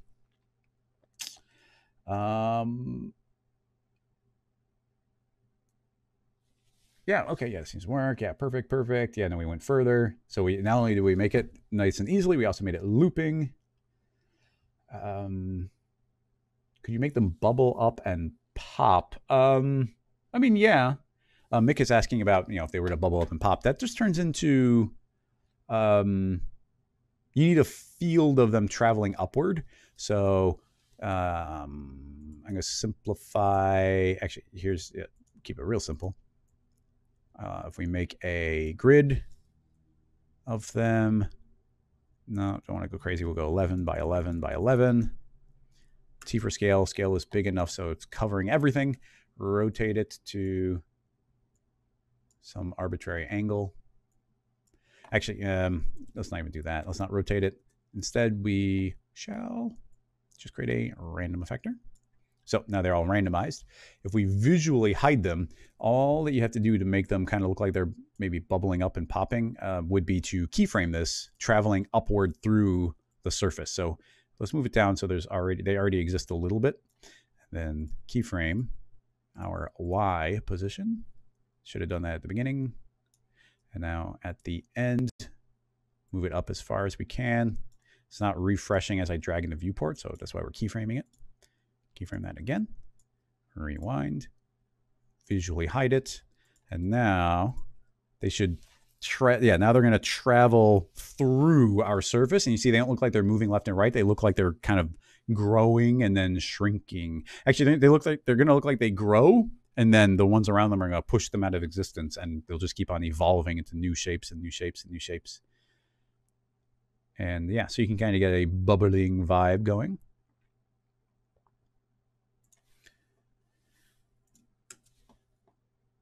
I'll just save that as a little bonus one on top of it. Catching up, how many splines are there? There were 100 splines, 100 clones. Let's see, I'm going to check on YouTube. Rincon is asking how to melt a candle in wax all over the place. A lot of that's going to turn into particle systems, probably. Yeah, particle systems would be the way to go. Obviously, particle systems in cinema can be a little bit tedious without using X particles. We've kind of been on a no plugin thing on this particular episode, so I'd like to keep it that way. And then end it all with volumes. I'm trying to think of a MoGraph based way to do it. I mean, I can sort of think of some, but I don't know. It's a lot of it's gonna be faking it. I wonder if I don't know. Actually, I got some weird ideas. We're gonna make this one weird. This is not.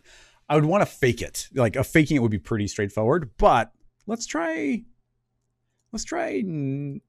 making it more of a full-on simulation. So I'm gonna make a cube and set it to 10 by 10 by 10, nice and even. Come on, 10 by 10 by 10, and then make a bunch of clones. So we're gonna make clones in a grid form. They're per step, which is good. I'm gonna say I want exactly 11 per step. So there's a little bit of space in between them. We might end up getting rid of that space, but that's fine. And let's go 5 by 5 by a bunch. So there's kind of our candle. So we're not going super detailed. And then I'm going to turn this into a cylinder shape. So we might actually need a little more resolution. I mean, you got to go pretty high to start getting a round-ish shape. So I don't want to go too far, though. Of course, we're on a live stream, so I can get, it can get crazy if we are not careful. So let's see what we can do. I am thinking we'll build something like that, and then make it dynamic. But we're going to do some fancy things with dynamics. I'm going to say it's a rigid body, and copy this to the floor. And right now, if we were just to play, it should just do a full-on collision. Everything's going to fall and explode and go all over the place. So we don't want them to trigger immediately. Trigger immediately, no thank you. So velocity peak via Xpresso. What's the best way to do this? I don't want it to be based on a collision.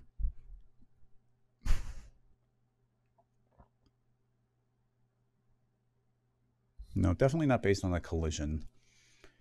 So if we say it's by Xpresso, I think we've done this before. I'm trying to remember what the rig looked like. Can we move it onto the cloner? Let's see if we can do this. Why not? Whoa. Let's just do a MoGraph selection. What am I doing? We can do a MoGraph selection. Trigger.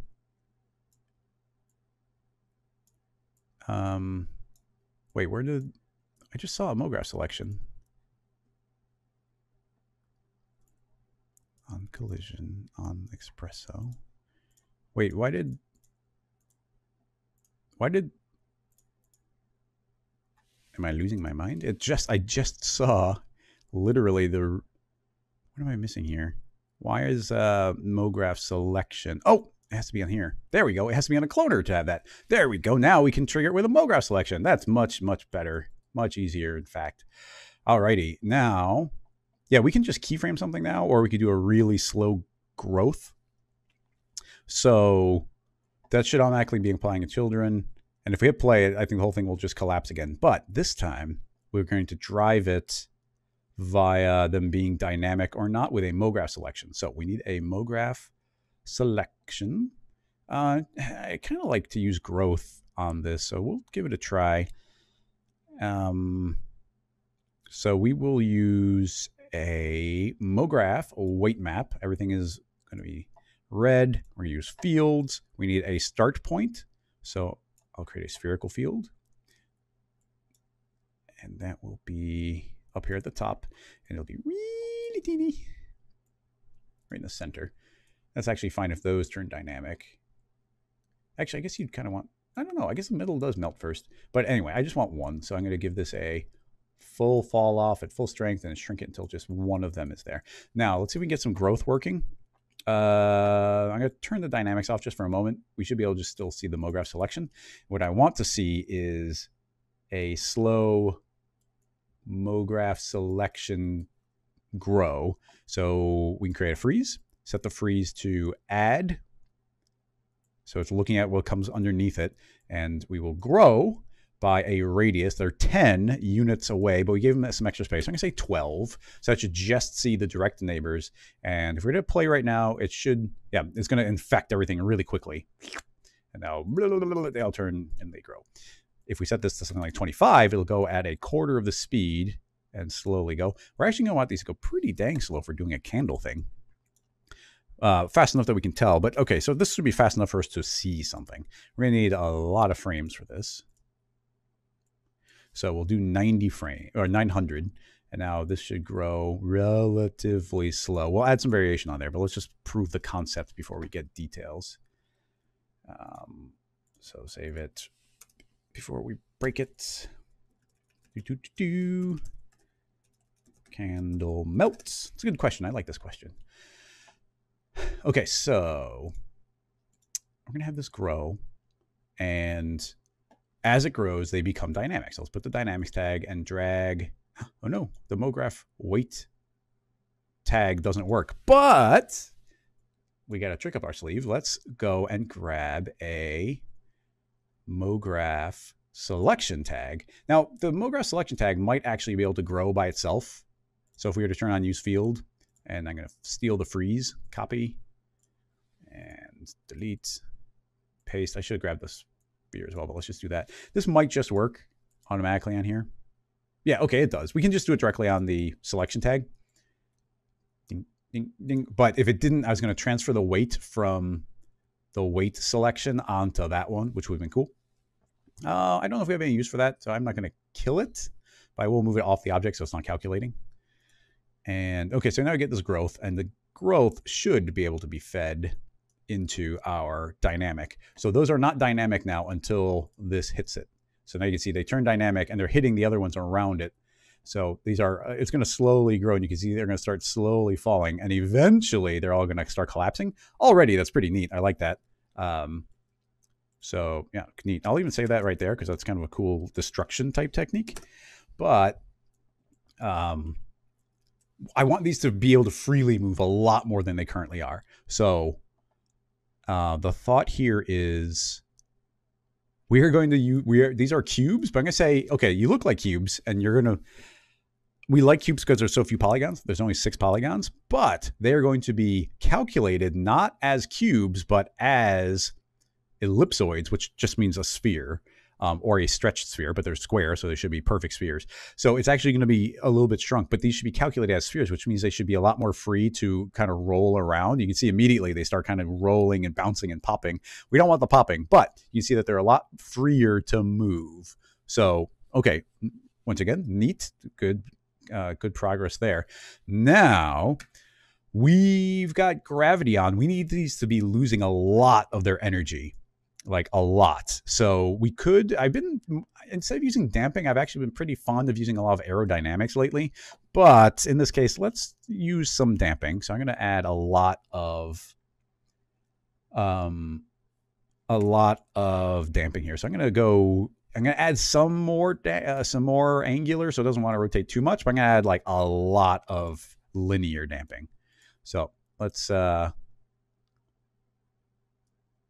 okay, it's slowing them down a lot, but like I said, linear damping, you need to go really heavy with it. Otherwise, you're not going to see the effect. So now it's up at, yeah,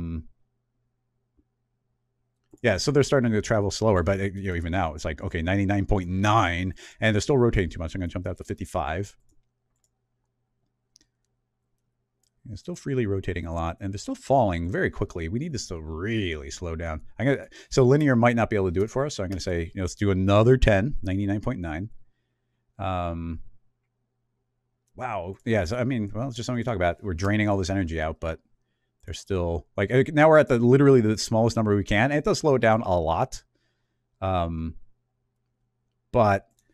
not nearly enough. So we're gonna instead drain out 90% of the angular damping, and we're gonna put the linear damping back down to 0. And let's try doing, actually, let's put them both to default and go back to using drag, or try using drag. So I'm gonna say 25% drag. So, okay, that's still falling quite a bit. Let's say, not that many. Actually, maybe that many. And then there's drag and lift. I don't know if lift is much of a thing here. I think it might just be drag that we're dealing with. So yeah, let's just use 99% of that.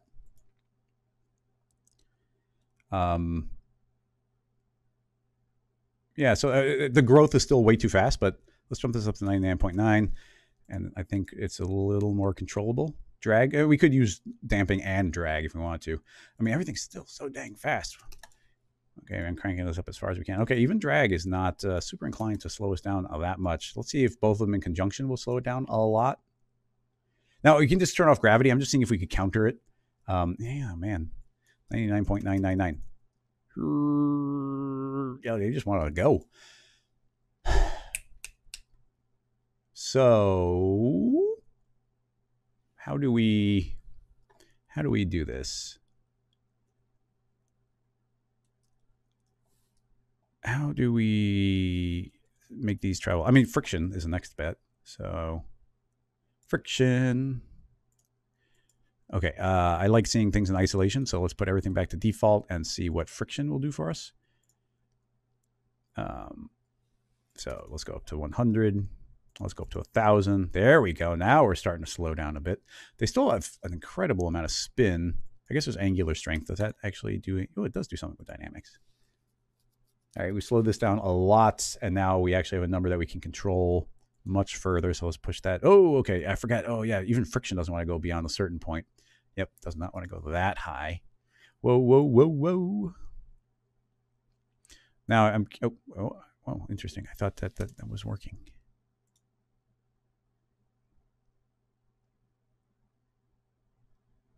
All right. It didn't like too much. Oh, no. It's still exploding. Didn't it work? It just worked at 1,000. Huh. Maybe it was already moving a little bit before I changed it. Oh, I'm disappointed. Friction doesn't usually let me down. Oh, come on. What's happening now? Everything is on default with just some friction. A couple things I'm just thinking about. Let's turn off their ability to turn off. They'll be dynamic forever after that. And then also, I mean, we can do this in conjunction. There's a lot of bounce. And let's crank up the friction like a lot. They're spherical. We do want them to be able to freely move, and they want to push off each other. I just don't want it moving too quickly. And once again, I'm avoiding using turning off gravity. I want to control it via these settings. We can use that blunt hammer when we get there. So the friction, though, is super making things explode. I was not expecting that. Wait. What's going on now? This is barely doing anything on the friction. They're still exploding.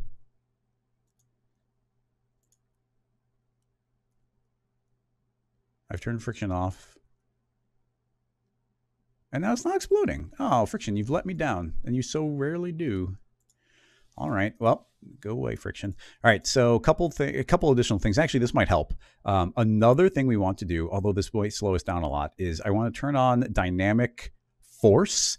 And essentially what force is interdynamic object attraction and repulsion. And currently it should be on attraction. So let's see what this does. Visually, not too much there, but let's crank up the strength. And we should see, okay, right away, you see how it's like clinging to itself? So let's see how that changes at the beginning of the simulation. So they're all getting attracted towards the center, and then they slowly are kind of blobbing their way down, which is interesting.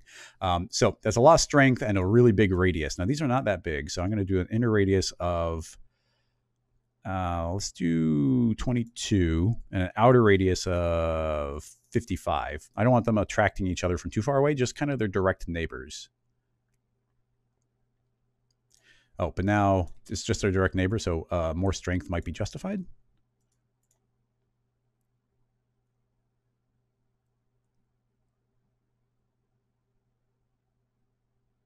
Not bad. Some are escaping, sort of in a way I want. Inner distance. I mean, do we literally want them to be just their direct neighbor, in which case it'd probably be like 12 to 22? Does that work? Or I never know if I need to go about double the number or not. So let's try this. Double the number is the distance between them. So I think that they should be pretty heavily attracting each other. The bigger back of 55 actually did seem to do something. So it's pushing it further than I thought we'd have to.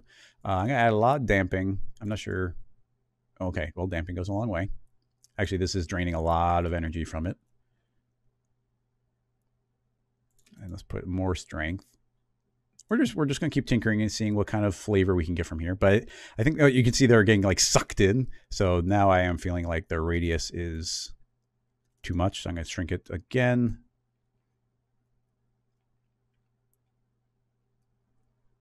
Yeah, they're definitely attracted to each other, but they are free to move away. So that's something. Okay, now combining that with a bunch of drag. 99.999. And then everything after this, if it doesn't kind of work, then we'll just start manipulating gravity and time.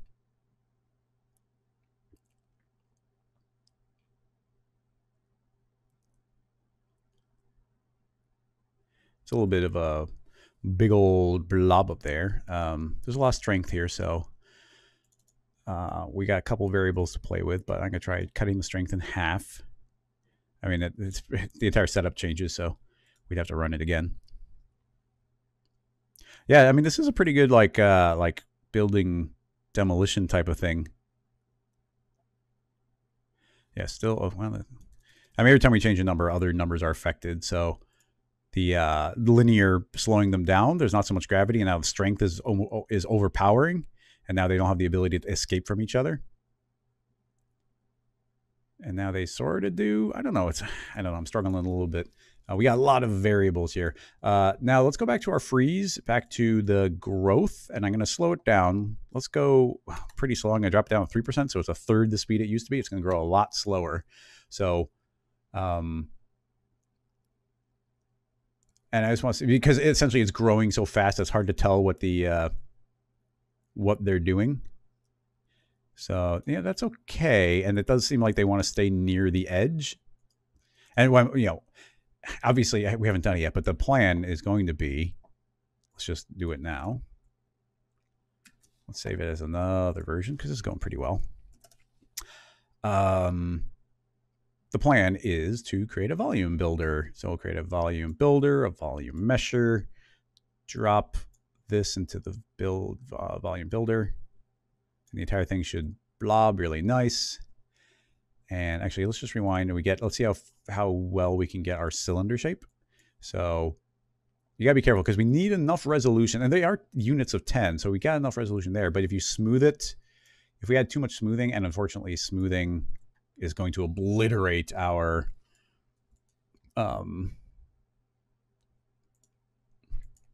overall shape, so we gotta be careful. I usually just kind of jump through these and see what's giving the best result. Mean is not completely demolishing the thing we're going for. That's not terrible. Let's go do voxel distance, iterations. Yeah, 2 iterations maybe, and a strength of 50.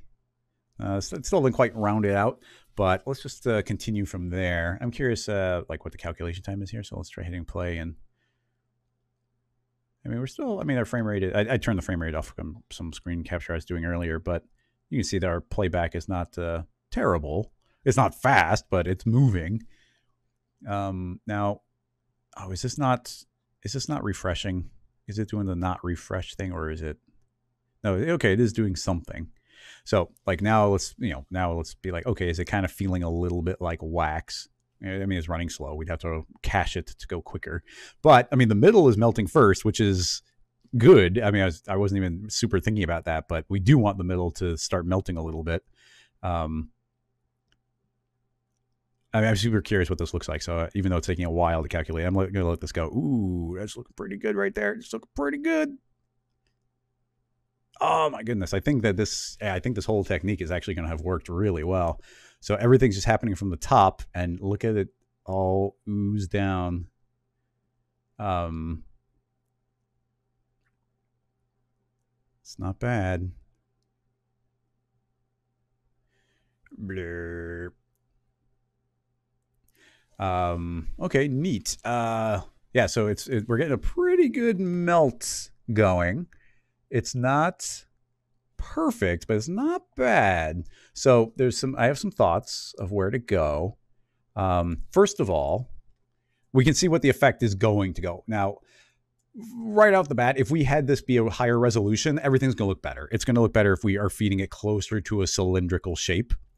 But you know, we're running this in the stream, so I'm going to keep it at this low poly. But if we made more of them, it would work better. Okay, next up, let's have the growth of our starting point. First of all, I'm going to increase our initial one, so there can be some more points here in the middle that are already dynamic. Like, there's no point in waiting for that middle part to boil and boil and boil. But once this has happened, let's add more variation in our growth on our field. So in the selection, we have our freeze, and the freeze is growing. It's looking for anything that's within 12 units. If it's within 12 units, then it's going to grow. Now, actually, I'm going to run the simulation for a second because there's something I need to see. When this grows, do these falling ones infect the ones that they're passing by? I don't want them to. It's hard to tell, but I think they are.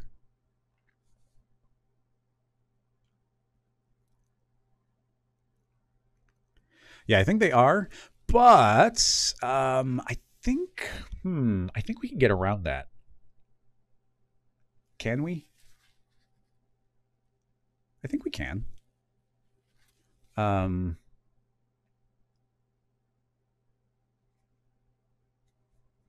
no, but then they move out. No, but then we can add it. Ooh.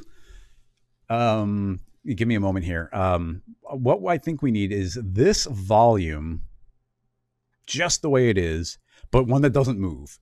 So I'm going to make a copy of our entire rig and use a MoGraph swap cloner matrix. So I've just turned this into a matrix, so we don't need the cube anymore. We don't need dynamics. And in fact, let's temporarily turn off our cloner. So this now has its own selection, and now this should grow and do its own infection and grow and grow and grow just on the matrix object. But you'll see that it doesn't fall, and because it's not falling, it's not, you know, it can't infect the other ones if it never moves. So with that in mind, the first step would be, can this cloner can this dynamics tag use an unrelated objects MoGraph selection tag? It's going to be hard to tell, so I'm going to clear it.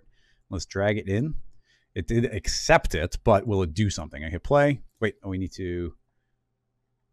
hide the cloner. In order to see it, I'm going to say 0.5, 0.5, 0.5, and then make it red. So those are the cloner ones. And let's hit play. And now these are moving and growing.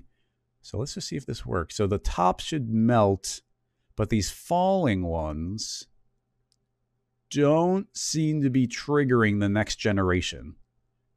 So it's only going to melt from the top now.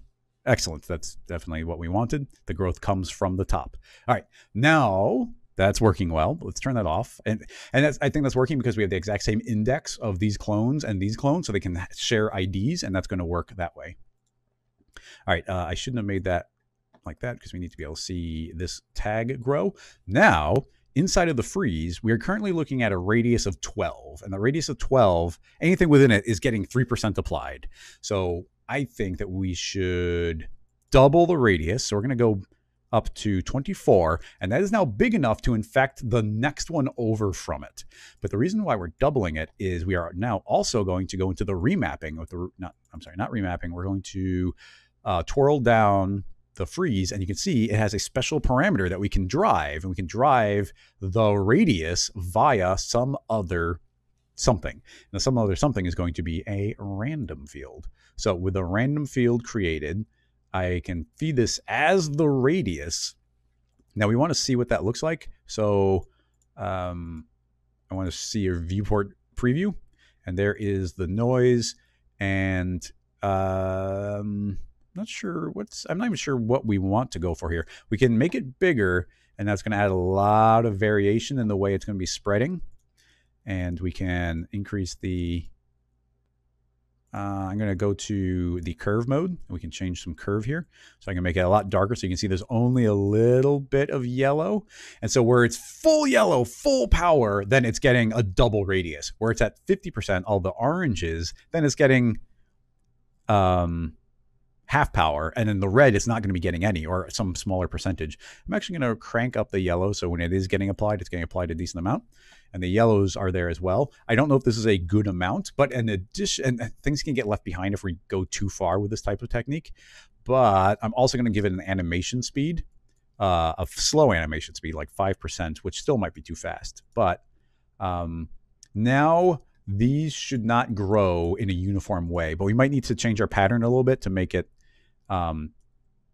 to get better control over it. But yeah, you can definitely see this one's traveled down further, and over here it hasn't traveled down at all.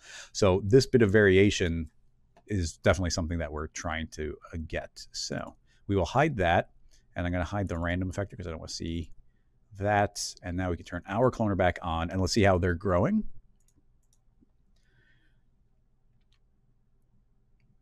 So let's see. Hopefully this will travel down this side a little bit more. I even kind of punched a hole here. That's kind of, like I said, the danger where it can still leave some behind. We could give it a minimum so that they're all always getting some power, but we don't want any floaters. A floater is bad.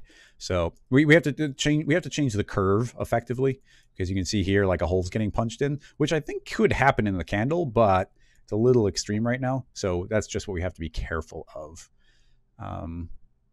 Because those can definitely get left behind. And then the animation speed has to like occasionally catch some of these areas. Definitely a little extreme. So I'm going to give it, I'm going to say all of them definitely get applied a little bit. So they're all getting a little bit of power no matter what. So let's start it again. So it should happen a lot quicker overall. Yeah, a couple stragglers. That's the, oh yeah, we're not controlling, this isn't the weight, it's the radius. So if we want everything to get some of the power, this has to be up at least 50%. So this has to be up at 0.5 to make sure everything's getting at least a little bit of it. But we can go further. I'm going to make this go to a third. I'm going to say 3.33, actually probably be better with 3.34. And now everything, and now, oh, I don't want to lose everybody, but the radius, currently the radius would have to be 11. And I'm giving a margin of 12. So instead, we're going to give it a triple margin. We're going to make it 3 times the radius. So now you see it's way big. So even if you're a third the size, you're still getting some of the effect applied. But sometimes these are going to be spreading out further. So we are now saying, I'm getting a little lost. We are now saying that the freeze is looking at this random field, and the random field is outputting at least a third. So everything's getting a little bit of power, but sometimes they're getting double power, and sometimes they're getting triple power. I think that makes sense. So let's really pull this handle out, because most of the time they're only getting 1/3 of the radius, but sometimes they get double and sometimes they get triple. So let's see what we get. My hope here is we don't really get much in the way of stragglers because everything's getting some power. Not bad. Definitely have some variation. Yeah, that's better. Now we need to slow it down some more, but that's really easy. We can go back to the freeze, and I'm going to apply 1/3 the overall strength. So it's going to take 3 times as long, but you see it's spreading pretty quick. So this is just slowing it down a little bit a little bit more. So one almost got left behind, but then it did fall because everything's being forced to get some power. These are all starting to fall because of all the drag. They're not escaping too far. I'm going to go back to our dynamics and give it the angular damping 99. So now they're going to slow down the rotation even quicker, which should make them less likely to actually fall off the edge because they're not rotating as much. It's like a sphere laying on top of a pile of spheres, and these are all going to keep on melting their way down. Now it's still quick, and I mean, keep in mind. I mean, first of all, this is not playing back in real time. We have to keep that in mind. So we're going to be counting. We have to slow it down because it's going too quick. Like wax won't fall that quickly down the sides, but at the same time, we need these to.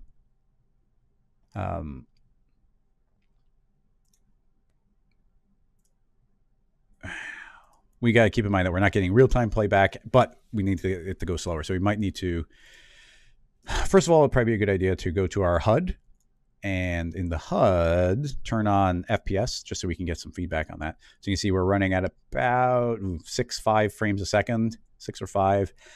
So this is 6 or 5 times slower than it should be. Now, but even at that super slow speed, these feel like they're falling pretty quick. So how many frames does it take until they start falling? Because we should probably start doing some caches. Actually, I'm not going to do caches. I'm going to do render to picture viewer, because then we can keep working. So we already saw that we were having to fight the linear and the drag. I'm going to see if the two of them play together well. So if we put in some drag, I gotta say, yeah, it seems to slow it down a little bit, but man, not that much. So we are now at the stage where we have to use the brute force tool of dynamics, timescale, or less gravity. It's dangerous because if this was interacting with other dynamics, then this is going to begin to affect that. But if we're working in isolation, and you can always bake this when it's at slower speed. So I'm going to start out by lowering gravity so these can do their own thing.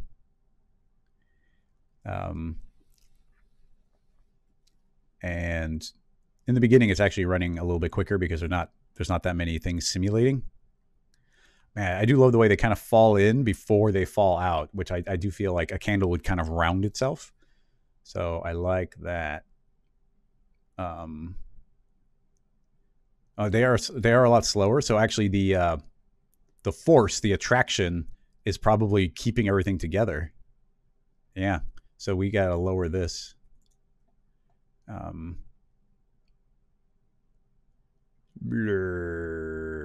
We have every time we change a number, we effectively have to start it over. At least we increase the initial radius so that we don't have to wait a while for that to grow. I just want to see if the early ones that fall, like you see, they're inclined to get attracted to each other. The energy is really getting drained from them. What I'd love if we could start building some strings of these. That would be amazing. And if you have the proper radius, you can. And I feel like we do have the proper radius. Is that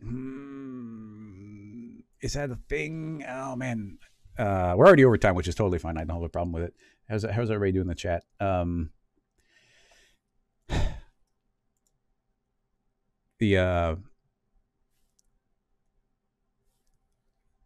You can make strings of these if we use 2 different forces. I feel like that's starting to go down a whole different trail, and I have a couple different thoughts of things we might be able to do. But let's see. I'm going to add, this one's attracting and this one is repelling. And this is going to have a lesser strength. It's not going to really dampen that much, but it's going to have a much larger radius. Actually, no, can we remap? Is there a remappable? No, you cannot remap. So yeah, so this is, or is it a greater strength? I don't remember. Let's increase that and increase this. So now what I'm saying is they're all kind of pushing each other away as a group, but if it's very close to something, it's extra attracted to it. At the end of the day, I don't know. It's been a little bit since I played with these. It can get a little bit crazy. Because this is less damping. It's pushing, but those are pulling. I feel like the pulling is a smaller radius. So let's increase this more. There's still, I mean, attraction is clearly what's the driving force right now. Oh wait, I should probably set it to negative, shouldn't I? Aha! Boom! Which is neat, but now I was overdoing it. So back to 22, back to about 44. Now let's see what happens. Whoa. Okay. Oh yeah, and we're gonna go back to half the strength. So now The idea is if it's very close to something, it should be very attracted to it, but otherwise it's not. And I think you see here, like there's a pair of them and they are attracted, but they're less attracted to their direct neighbors. Like there's kind of a general push away because it's got a larger radius, but less power.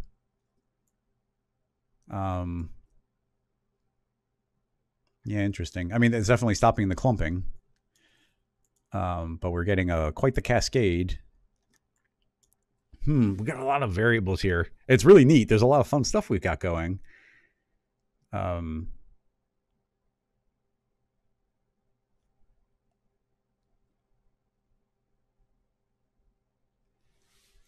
It's yeah, I'm going to keep on lowering the power because everything's getting flung away quite a bit. And I don't really want them to. And we might need to slow the growth even more because if everything's getting flung away, this seems to be enough now where they're not getting flung away. It definitely seems a little less sticky. So now if they fall, can they actually fall away is what I want. No, now we've gone too far the other way, and now the attraction is overriding the repulsion.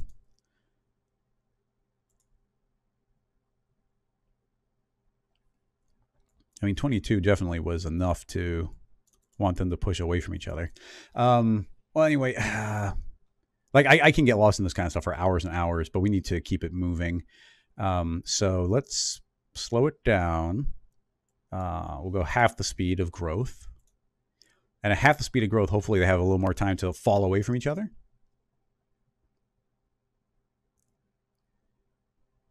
I mean, the reason I don't mind going over on this type of thing is that this is applicable to so many things. We're getting so much cool, like destruction simulation. Ooh, I think we might have a good combination now. Like we definitely had a couple get away. Yeah, that's not bad. So let's go even slower. I'm going to go 1/4 the speed of them growing. So there's just more time for one of them to escape. I mean, I guess one of the points here is like, it takes a really long time for a candle to melt. And we don't have an hour to watch like 2 or 3 inches of candle melt. So obviously it's going to be going quicker than real time. And even here, like like at a effect strength of 0.125, maybe I went too far because like this is just not going anywhere. Just do it again. Man, there's a huge difference. I cut it in half and I cut it in half again and went really slow. And it might have gotten to the point where it's like the noise is traveling too much for it to be able to grow. Or yeah, okay. Well, at least that goes. I'll increase the initial radius. I kind of want these different drops to be able to fall at different speeds. I'm trying to think of some way I might do that. Nothing's immediately coming to mind, or even some of them kind of like slowing down and fading. I can't really think of a way of doing that, but let's just let them keep on dripping. But now here's the next layer I want to add in, which is these are all simulating. But if I create a tracer and we trace the object, not the vertices, and we will trace or we will limit from the start, and let's give it 22 frames. They're moving pretty slow.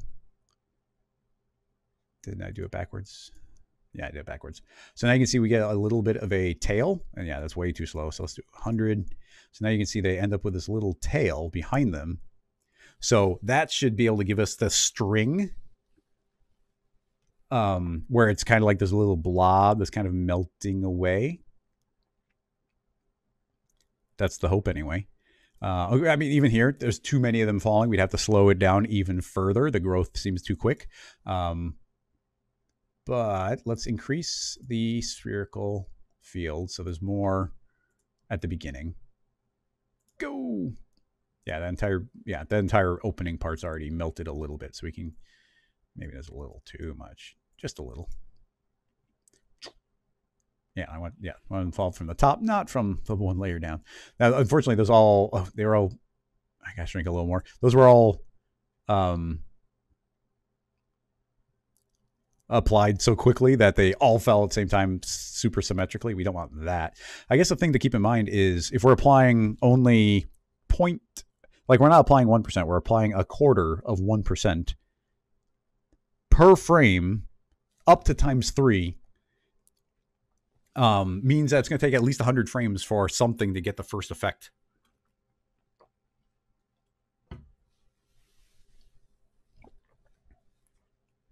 Zach, yeah, that could be a thing. Like different field forces could be a way of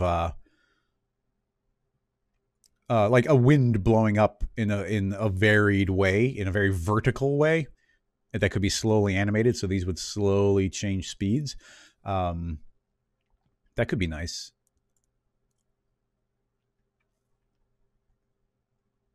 Yeah. Because we could turn off gravity entirely and just drive it with a field force. Would be kind of neat. Now, just way too many of them are falling. We just need it to grow slower, which, you know, we don't have enough time to wait for them to grow slower. We'd have to, I'm trying to think, like at this point, it's like, okay, we want to see the growth. We want to see an effect quickly, but we want them to grow slower. So it's like, what do we do? I guess what we could do is just scoot this to a corner a little bit more, like shrink it, move it over here, and now let them grow slower. Oh, they have a tolerance too. That's interesting. The tolerance, we can make the tolerance really low if that works. I don't know if it will. But it could make it so the first couple grow really quickly. Yeah, but I don't want the entire side to explode. But the first couple might grow quickly if we have the tolerance at 1. But then, you know, the next one's not going to get any effect until that's gone further. I guess we get the first couple. I didn't even lower the speed yet. Oh, but I did change the threshold. Maybe it's inverse. Maybe it has a 99% tolerance, and then, oh yeah, that's totally a thing. So let's see.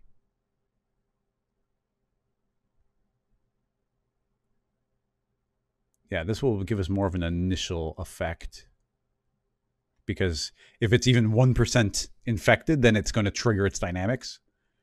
But then the next one won't be caught right away. It's interesting knowledge, but it doesn't really help it. Well, what that enables us to do is get variation on our initial one. So I can shrink this, and then those will go, and then these can grow a little bit.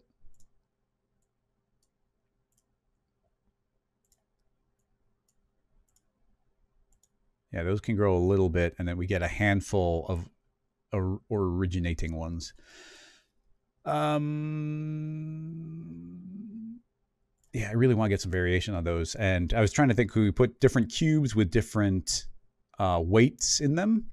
We could have different dynamic, you know, different clones, but this is actually on the top of that, so we can't do it with that. So we can't really add variation. So we'll have to do it externally, and the best way to do that externally is with a field force. Simulate forces. I mean, there's technically other ways we could do different things, but and this will actually slow us down a lot too, but let's see what we got. Field force. So we have a field force. I want the field force to, let's give ourselves a cross section. So here's 200 by 200 by 200, X, Y, Z. I don't want X. 0. So now we get a cross section there, and we'll feed it a solid, and the solid is saying blow upward. It's like, okay, cool, blow upward. What we're going to do is turn off gravity. Goodbye, gravity. And with no gravity, we have complete control over everything's only going to move if the field force is telling it to. So field force is saying everything go down. Okay, excellent. Everything's saying go down. And then I'm going to mask that. So create a mask, and inside the mask, feed a random field. The random field will be in the mask. So set it to normal, make sure it's affecting. I can't tell. I don't think we need that. So we've got a field force. I'm going to make it really tall and bigger. And I'm not seeing effects, so let's turn it on. hard to tell. I'm going to move this up so we can... Okay, it's really big. Okay, so yeah, so I made it way too big. So you see we get these little... Do you see how we're getting these kind of vertical stripes? So if that's a mask, it should be masking out the length of these. We should be seeing a line length. I'm going to make it times 10. It's a little hard to tell. It does affect the color. How can we visualize this? It's actually really important. Maybe we should do a cross section. 0, 200.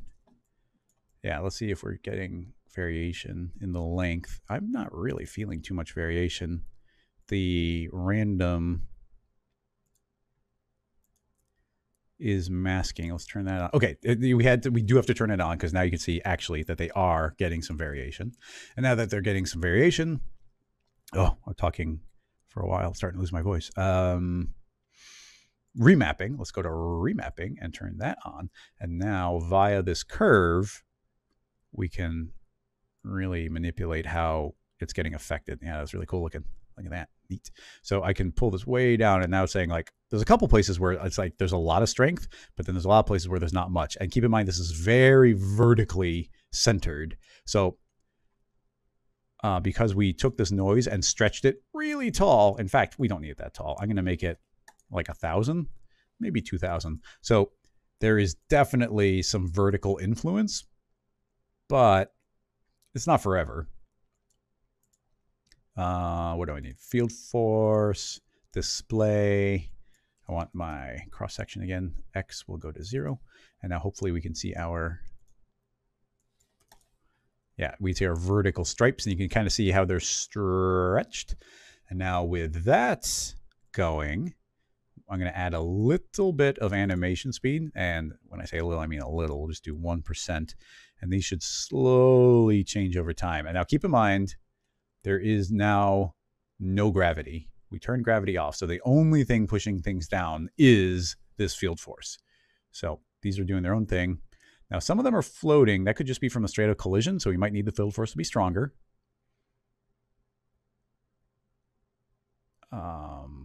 Yeah, let's just make it stronger. I mean, it starts out really weak at 5. I usually set things to 55. So yeah, at 55, everything should be getting some strength. I'm going to drop it to 20.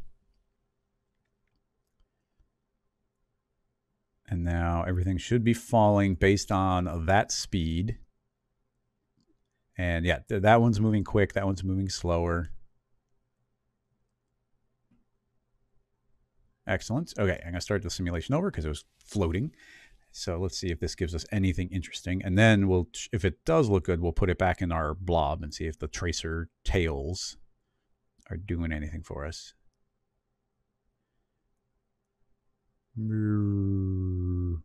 I feel like everything should be getting a little bit more. Some can go faster, but some need, you need something on all of them. You can't just have them floating. So unfortunately, we got to start again.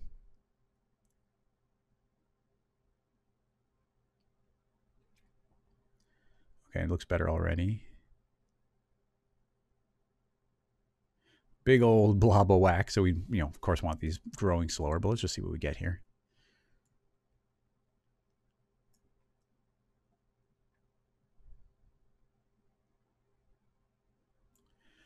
I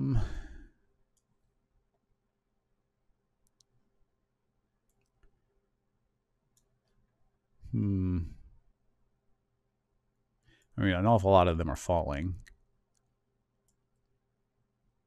Our initial burst is very strong.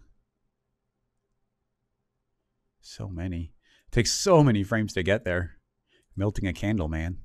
Who would have thought that melting candle would take a while? So, think-a-dink-a-doo.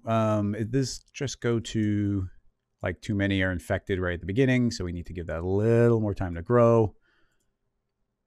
So that initial, the free, there's a freeze on there. I'm worried that the freeze has been remembering.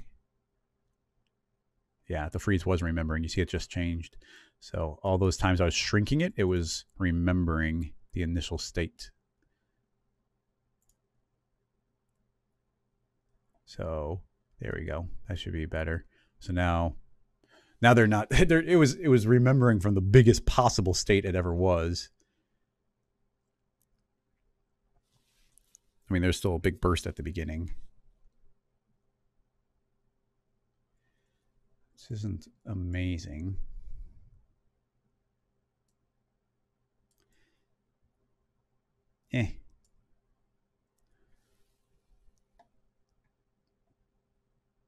Gonna speed these up. Let's give it more power. Let these start falling away quicker. You know, we gotta start making this look a little bit more like a time lapse.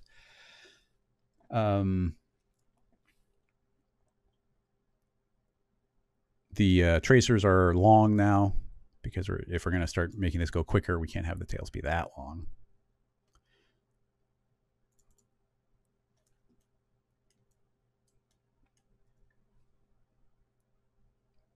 Yeah, I mean, it's still melting so quickly. I mean, think of how slowly this is growing, but every cube that rolls off of this is, if that's supposed to be a drop of wax, is like there's so much wax dripping at any given moment. And as slow as that is, it's still so much. But anyway, I want to see a little bit more of what the end result is. So there's our blob. Here's this. And now we need to feed in the additional variable of our tracer.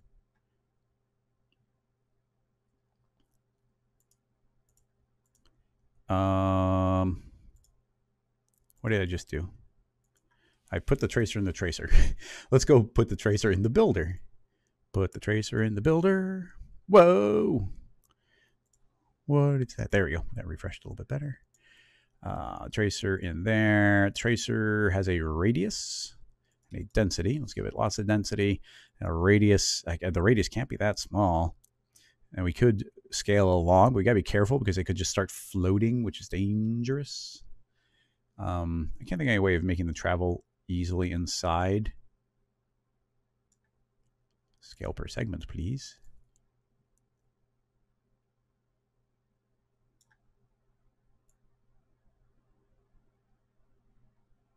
That's not bad. All right, we'll do that. So there's definitely like an implied, you can see there's an implied trail there. As long as they're not floating. Hit play. With the amount of calculations going on, that's actually not taking that big of a hit. Turn off the visual of the tracer. Oh, that's a great looking melt though. Look at that. Look at that. I mean, this is more like a candle with a heat gun on it, but there's definite like areas of emphasis. Look at the emphasis there. Well, it's looking really nice. I'm gonna give us some more frames so it doesn't cut off. Let's create a nice, slightly waxier looking material. I guess it would be. I'm not gonna go. This isn't like final render. I just want to look better in the viewport, so we'll make it look a little bit shinier there, and then we'll just give it a little bit of luminance to fake some SSAO in the viewport, like that.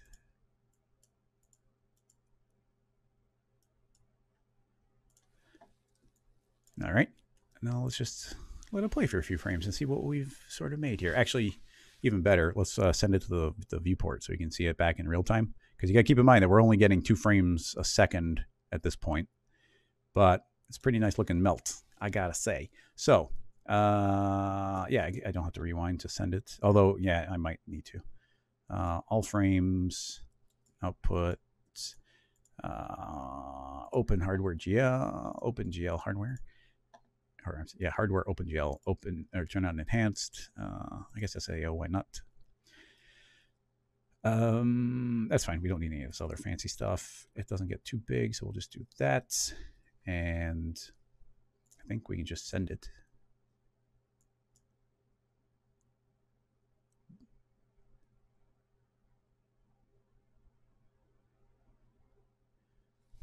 Top looks a little bit weird. But, well, if we're just doing it from there, let's rewind. There could be an issue where, yeah, there's going to be a refresh for a frame. And also, I don't trust the... I'm going to stop it. I don't trust the... the MoGraph selection. The freeze, when you move the freeze around, sometimes it remembers. So you got to clear the freeze. So with that having been done... And we'll just hide the circle view clip. We don't need it. Let's send that, see if it looks better. Yes, so it definitely seems to. It either remembered something, but before it was like collapsing right here, it might have remembered the current state of it because we didn't rewind the viewport. It's actually very, it's a tricky thing. Oh, actually, Tobias is saying change the candle to a skull. To tell you the truth, because of the method that we're using to build this, we might be able to turn this into any shape that we want to. It would just be how many cubes are going to be created to create that voxel shape. So that actually might work.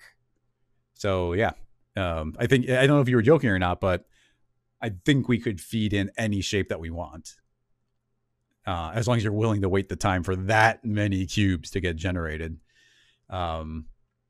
So let's see, I'm going to see what the chat's up to while this is all going. I'm not going to comment on all of the are we recreating thing. Let's see. Never has melting wax been so entertaining. Yeah, I guess that's when everybody's stuck inside. Oh, that's looking so good. Now, one thing that's generically what's cool is that it's going to maintain its volume because it's a bunch of cube spheres, but we're adding these tails on, so technically it's increasing its volume a little bit based on that, but those will also fade away when they stop moving. Now I do think we're going to get this kind of big initial blob because we always would see that, but once we get to about 900 frames, then, and also I forgot, but this is just going to be a thing. When you're running the open hardware renderer, it can't cache that many frames, even though I lowered the resolution pretty low. It's just something it does.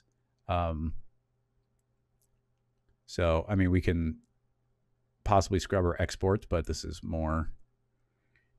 Let's see. Actually, I'm curious how fast it's going. No, it's not bad.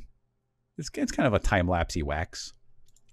And man, the variation, that little bit of variation we did with the field force, pushing gravity downward, but unevenly, even though we had that giant blob, it's actually breaking itself apart pretty well.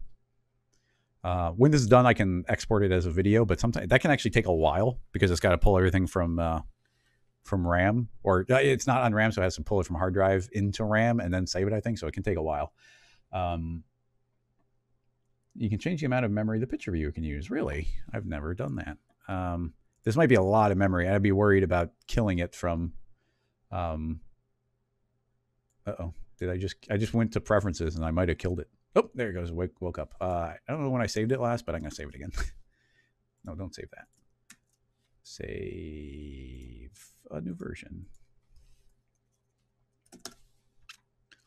But I mean, hopefully you see kind of on my workflow here where, like, I had the theory in my head and I was spending a lot of time on that before. It's like, oh, let's see if we can make it look pretty as far as like the actual wax melting down, because I knew those were the steps we could go to. If we were trying to run all of our simulations at full quality, being like, oh, a heavy resolution with the splines tracing, and then putting that into the volume, it's going to take so much longer to calculate that you can't iterate that many times. So it's just sticking with those cubes and letting that do the simulating. We probably got twice as many iterations in as we would have otherwise. Memory, renderer, picture viewer memory. Yeah, unlimited to hard drive. We can easily double that. I wonder if it takes place immediately. So let's say ×2. And by doing that, will this line suddenly get twice as long? That's my question. Actually, it does seem to be. Neat. Yeah, thanks for that heads up. But yeah, it totally hiccuped. But at the same time, we are super live streaming and calculating crazy dynamics. So interrupting cinema and saying, no, do this. Like, I'll give it a pass. Just use like half your RAM. I think I've got a lot. I don't want to push the RAM too far. Because, well, I know what to cut it back, but if the stream starts getting choppy, then we'll have to fix it. I'm going to double it again.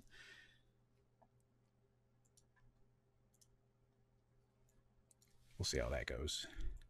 Look at it melt. But what's so cool is that this isn't like we're emitting particles. That is the top of the candle falling. As it's looking weird because nothing's gotten to the bottom, but once it starts blobbing up down there, that should be good.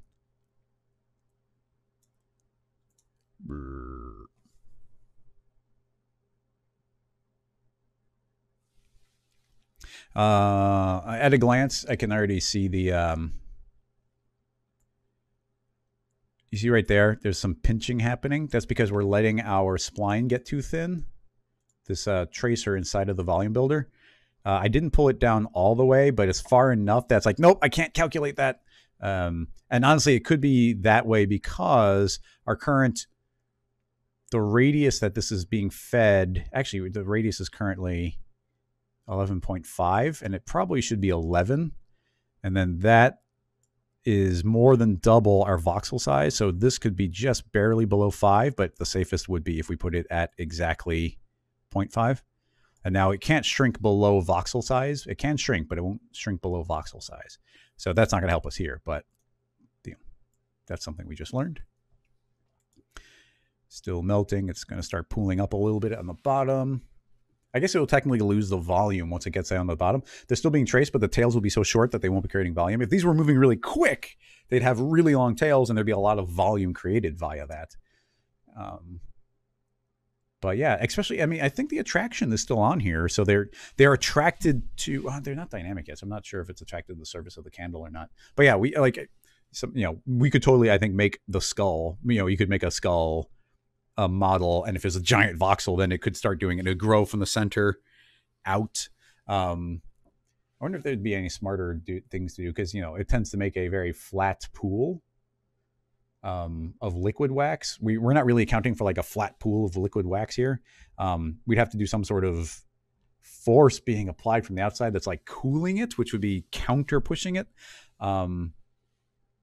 There's potential for that if you were to take the shape, feed it in as a surface calculation, and then say that shrinks the radius more. Then it would make it more reluctant to melt the very edge because there's more surface area. Potentially, we could also have the. You can't. I'm trying to think. If these were fully dynamic, if we treated the weight. I don't think you could. I'm trying to think if there's ways you could like essentially cool it off again. Like if right now as they fall, if the heat source is here and it's all melting down, if they move away from the heat source, they could start cooling and kind of come to a stop. There's potentially ways to do that. I'm not going to worry about it, but you totally could. Like there might be ways of going deeper on that.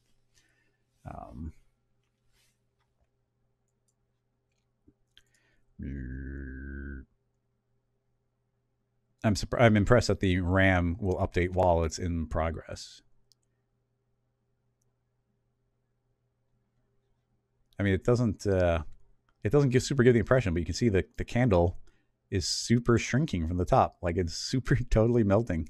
So like conceptually, I think we're pretty good here. And this is why I love typed out questions, is like we're making something new. This isn't derivative. So that's neat. I like that kind of thing. Is the initial shape getting less tall? Oh no, it's definitely. Somebody just asked the question as I was showing it. So yeah, it is totally shrinking. So that's the whole point of this, is that's going to shrink. I mean, it's going to be lagging a little behind because the tail of the object is going to have to go, but it's just that little bit of lag. It wouldn't really be visual. If we cut, I would probably want to cut the growth in half here. These are falling, or double the gravity. Yeah, we could double the gravity and then these would be falling quicker. Or cut the growth in half so that these parts are falling slightly slower, because it's real chunky right now. Like I said, this is a heat gun effect, less than a wick burning on the candle.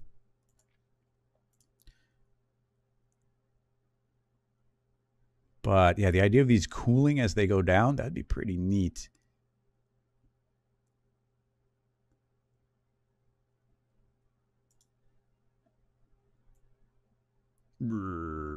I love seeing the candle shrink from up there.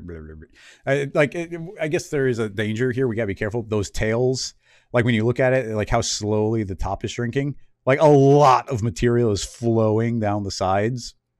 And that is all because of the tracer. Otherwise, it'd just be like a little lump, and then it wouldn't feel like there's such a discrepancy from what's getting left behind and what is falling. So you can see like it's shedding 10 times as much material as it actually is shrinking. So the tails should probably be shorter. I mean, the tails are unrealistic. But we're running a very, very, very, very low, I'll just say like a low poly simulation here. There's just not that many particles in our simulation. So we need them to grow and grip each other as they are pulling. But that's definitely a kind of a push and pull we'd have to do. I mean, this is just going to keep on calculating here. I made a change, but any change we do, I'm gonna have to start the simulation over. I would love to make these fall twice as fast, make the tails a third as long, because if you're making it twice as fast, the tails already have to be half as long. It would still be shrinking at the same rate right there. I don't want to make it go any slower. In fact, for our purposes, it might be good to go a little bit faster. Man, they're working really well though. Starting the pool up a little bit on the bottom. I guess I could... No. I don't know. There's a lot of additional details. I kind of want to start the simulation over again with the changes I was just describing. I'll let it run a few more frames while I'm making the changes. Dangerous to make it, but hey, I've saved. So, field force. I will double the strength. And then, so those will go down twice as fast. The tracer, like I said, we could cut it in half, but then it's going to be the same as it is. So I'm going to cut it in, I guess, 15, kind of split the difference. Not quite a third, but the tails will be shorter now. They're calculating, they're going to shrink, but that we shouldn't get the pinching as much as we were before.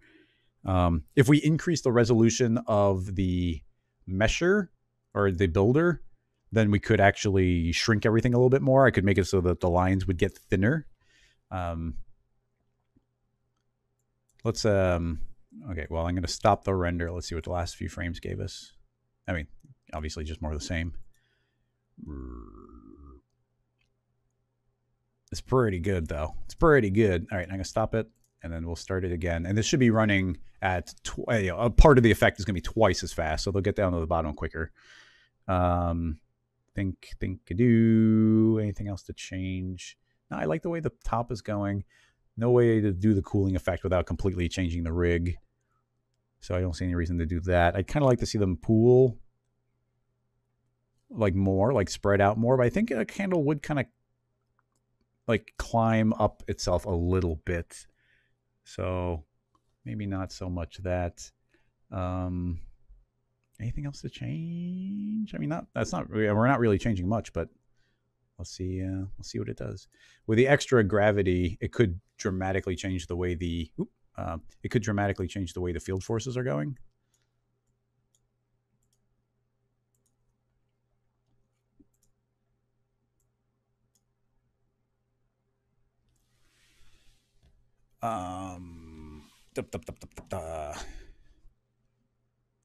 Let's see. Any other questions? Are there any are there any questions that don't require me interacting with a scene file while we talk?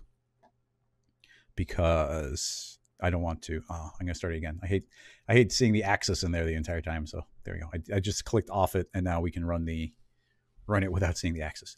Yeah. Any questions that are not going to require me to manipulate cinema that we might be able to cover a little bit, and then see what it goes. Let's see. Thanks, Mick. Yeah. JM, I agree. Cinema 4D, like there's a lot more power in it in the last 2 years than there was before that, because we had things like field forces. The idea of being able to build this type of rig, and I mean, I tend to push the boundaries of it more because that's kind of where I like. That's where I like to live, is on this on the technical side, and I think a lot of, you know, when you use Houdini, you have to think of it in a very particular way because it's very technical and you're building technical rigs. In cinema, we've been very used to throwing dynamics on some spheres and then creating a cool shape. And it's like, cool, like now we've got some cool looking motion graphics. But the idea of pushing it and letting it actually do some VFX and letting it do some deeper simulations, and even the idea, I've talked about this a little bit, that with the addition of R20 and R21, that a lot of times that you, maybe before you were like, I have to do a particle simulation with this. You don't have to use a particle simulation anymore. You can do it with a clone rig and things growing and changing and morphing via vertex maps, transferring things from one place to another. You can build like keyframeable rigs and not just wait for a simulation to do its thing. Now, I know in this case we are running a simulation, and that's, you know, that's cool. But once again, we are just using vanilla R21 to do all of this. So that stuff is fun. I guess I'll keep the screen on just so we can see it as it goes. So of course the beginning is going to still be a little bit slow. They seem to be, there's a little bit of popping there. They might be, when they're doing their initial movement, they must be popping into their position. It seems to settle itself down quickly, but we'd have to look at what just the cubes are doing to be certain what that was. Let's see. Xlist had a question. I don't know if this is something I can answer without running cinema. Is it possible to control one axis of the clones but block the other two? Yeah, I see. So you want yes, actually there is. I don't want to say discovered, but in one of the bonus streams, I guess I should mention this. There is a bonus stream for people who support on Patreon, where every Thursday I do a follow-up, and it's like, oh, let's play some more. So there's a good chance we'll be playing some more with this wax stuff, and anything that gets really interesting, it's just kind of like, I now know how to do that for the next time the question comes up, or I can make a tutorial out of it. And in that one, we did figure out a way of doing that, and I don't want to, if we do something in cinema, it's going to crash, or I might freeze a computer or something. So I don't want to do it. But we did actually do that, where we used a connector, a 3-axis connector, and we said that it could only move. And we filled like a shape with cubes that couldn't rotate. They could move around, but they couldn't rotate at all. And I wonder if we put a connector in and let them float around as a connector, if that could enable them to rotate on one axis. I haven't tried that. It'd be really neat. I mean, I'd love to click it and see if we could do it, but we can't while we're doing this type of simulation. We can't run a viewport simulation while we're doing this kind of thing, even if I ran a second instance of cinema. There's some popping in there. There's like little bubbles of water in it, and they're popping when the wax happens. The first blob is great. Yeah, these falling down quicker are going to make it look a lot more waxy, I think, because the tail seems really short. So maybe I went overboard on shortening the tail if the tail's only that long. But not necessarily a bad thing. Also, there's potential where you could run, like, you could trace multiple times and then they kind of build up on top of each other. Yes and no, not really. Now I think about it, it's not really a thing. We could make a long tail with a thinner. Yeah, maybe you could trace 2 times. The second one would have a longer tail, but be fed in at a smaller radius. So there'd kind of be like this leftover, but you'd still need it to slowly fade. Otherwise the top of the candle would never melt. If the tracer lived forever, the candle would never look like it melts. I like how one of these escapes really quick and starts going, and then suddenly we're going to get this big explosion of them all going. That's not surprising. One just gets out quicker. But Xlist, hit me up. Come back next week, or if you are supporting on Patreon, then maybe tomorrow, and we can do that. Jumping back to Twitch chat, we got some questions coming in, but we'd have to be talking. I can't do cinema stuff. Let's see. James just asking how I'm coping. I don't know, when I'm super, I don't know, when you're in the summertime and you want to go out and do things, but even then, like I don't go crazy and go out all the time. It's like, oh, I might go out once a week. Me and my brothers who, are with me here at Rocket Lasso, we always go out to eat on Mondays and Fridays. We're not doing that. We haven't done it for the last 3 weeks. Besides that, this is not terribly different for me. As compared to like a regular time where it's kind of wintry and cold and there's not too much activity happening. It's not terribly different for me. I mean, obviously it feels different, but my day-to-day activities have not changed much. Although I gotta say, like the way the constant bombardment all the time, it does make you start feeling a little bit claustrophobic. Even though I'm naturally introverted. I like recharging my batteries at home. So like if I'm going to go to like a party or something, I have to have a mental warning. If somebody's like, hey, you want to go to a party right now? I'm like, no, that sounds like a nightmare. But if it's like, hey, 2 weeks from now, there's going to be a party. I'm like, okay, I'm prepared for that. That could be fun. So, my average day to day has not changed all that much. The other fun thing is me and my brothers, at lunch, we usually watch one episode of something. And because we're working, because we're not going out to eat, we're at home all 5 days for work. So we've been watching our way through Reboot, the cartoon, the old CG cartoon, the first fully CG animated show. And it is Reboot and Beast Wars, both shows made from the company Mainframe. And these came out back when I was in high school or maybe in middle school. It's what made me want to get into 3D. So rewatching the way through it has been really wonderful. What I love about Reboot is that the writing gets dramatically better as the show goes on. They clearly get better at writing and they start finding their footing and getting the tone, and they start having a lot more fun with parody, and the computer graphics get better as it goes. It's just, you see the evolution as it goes. And it just reminds me of like the games we played when we were kids of like, oh, I have this crazy idea. We're going to do this. And then like minor characters become main characters. It's really fun. So, but because we're not going out, we're watching 5 episodes a week. So we're actually going through it relatively quickly. It's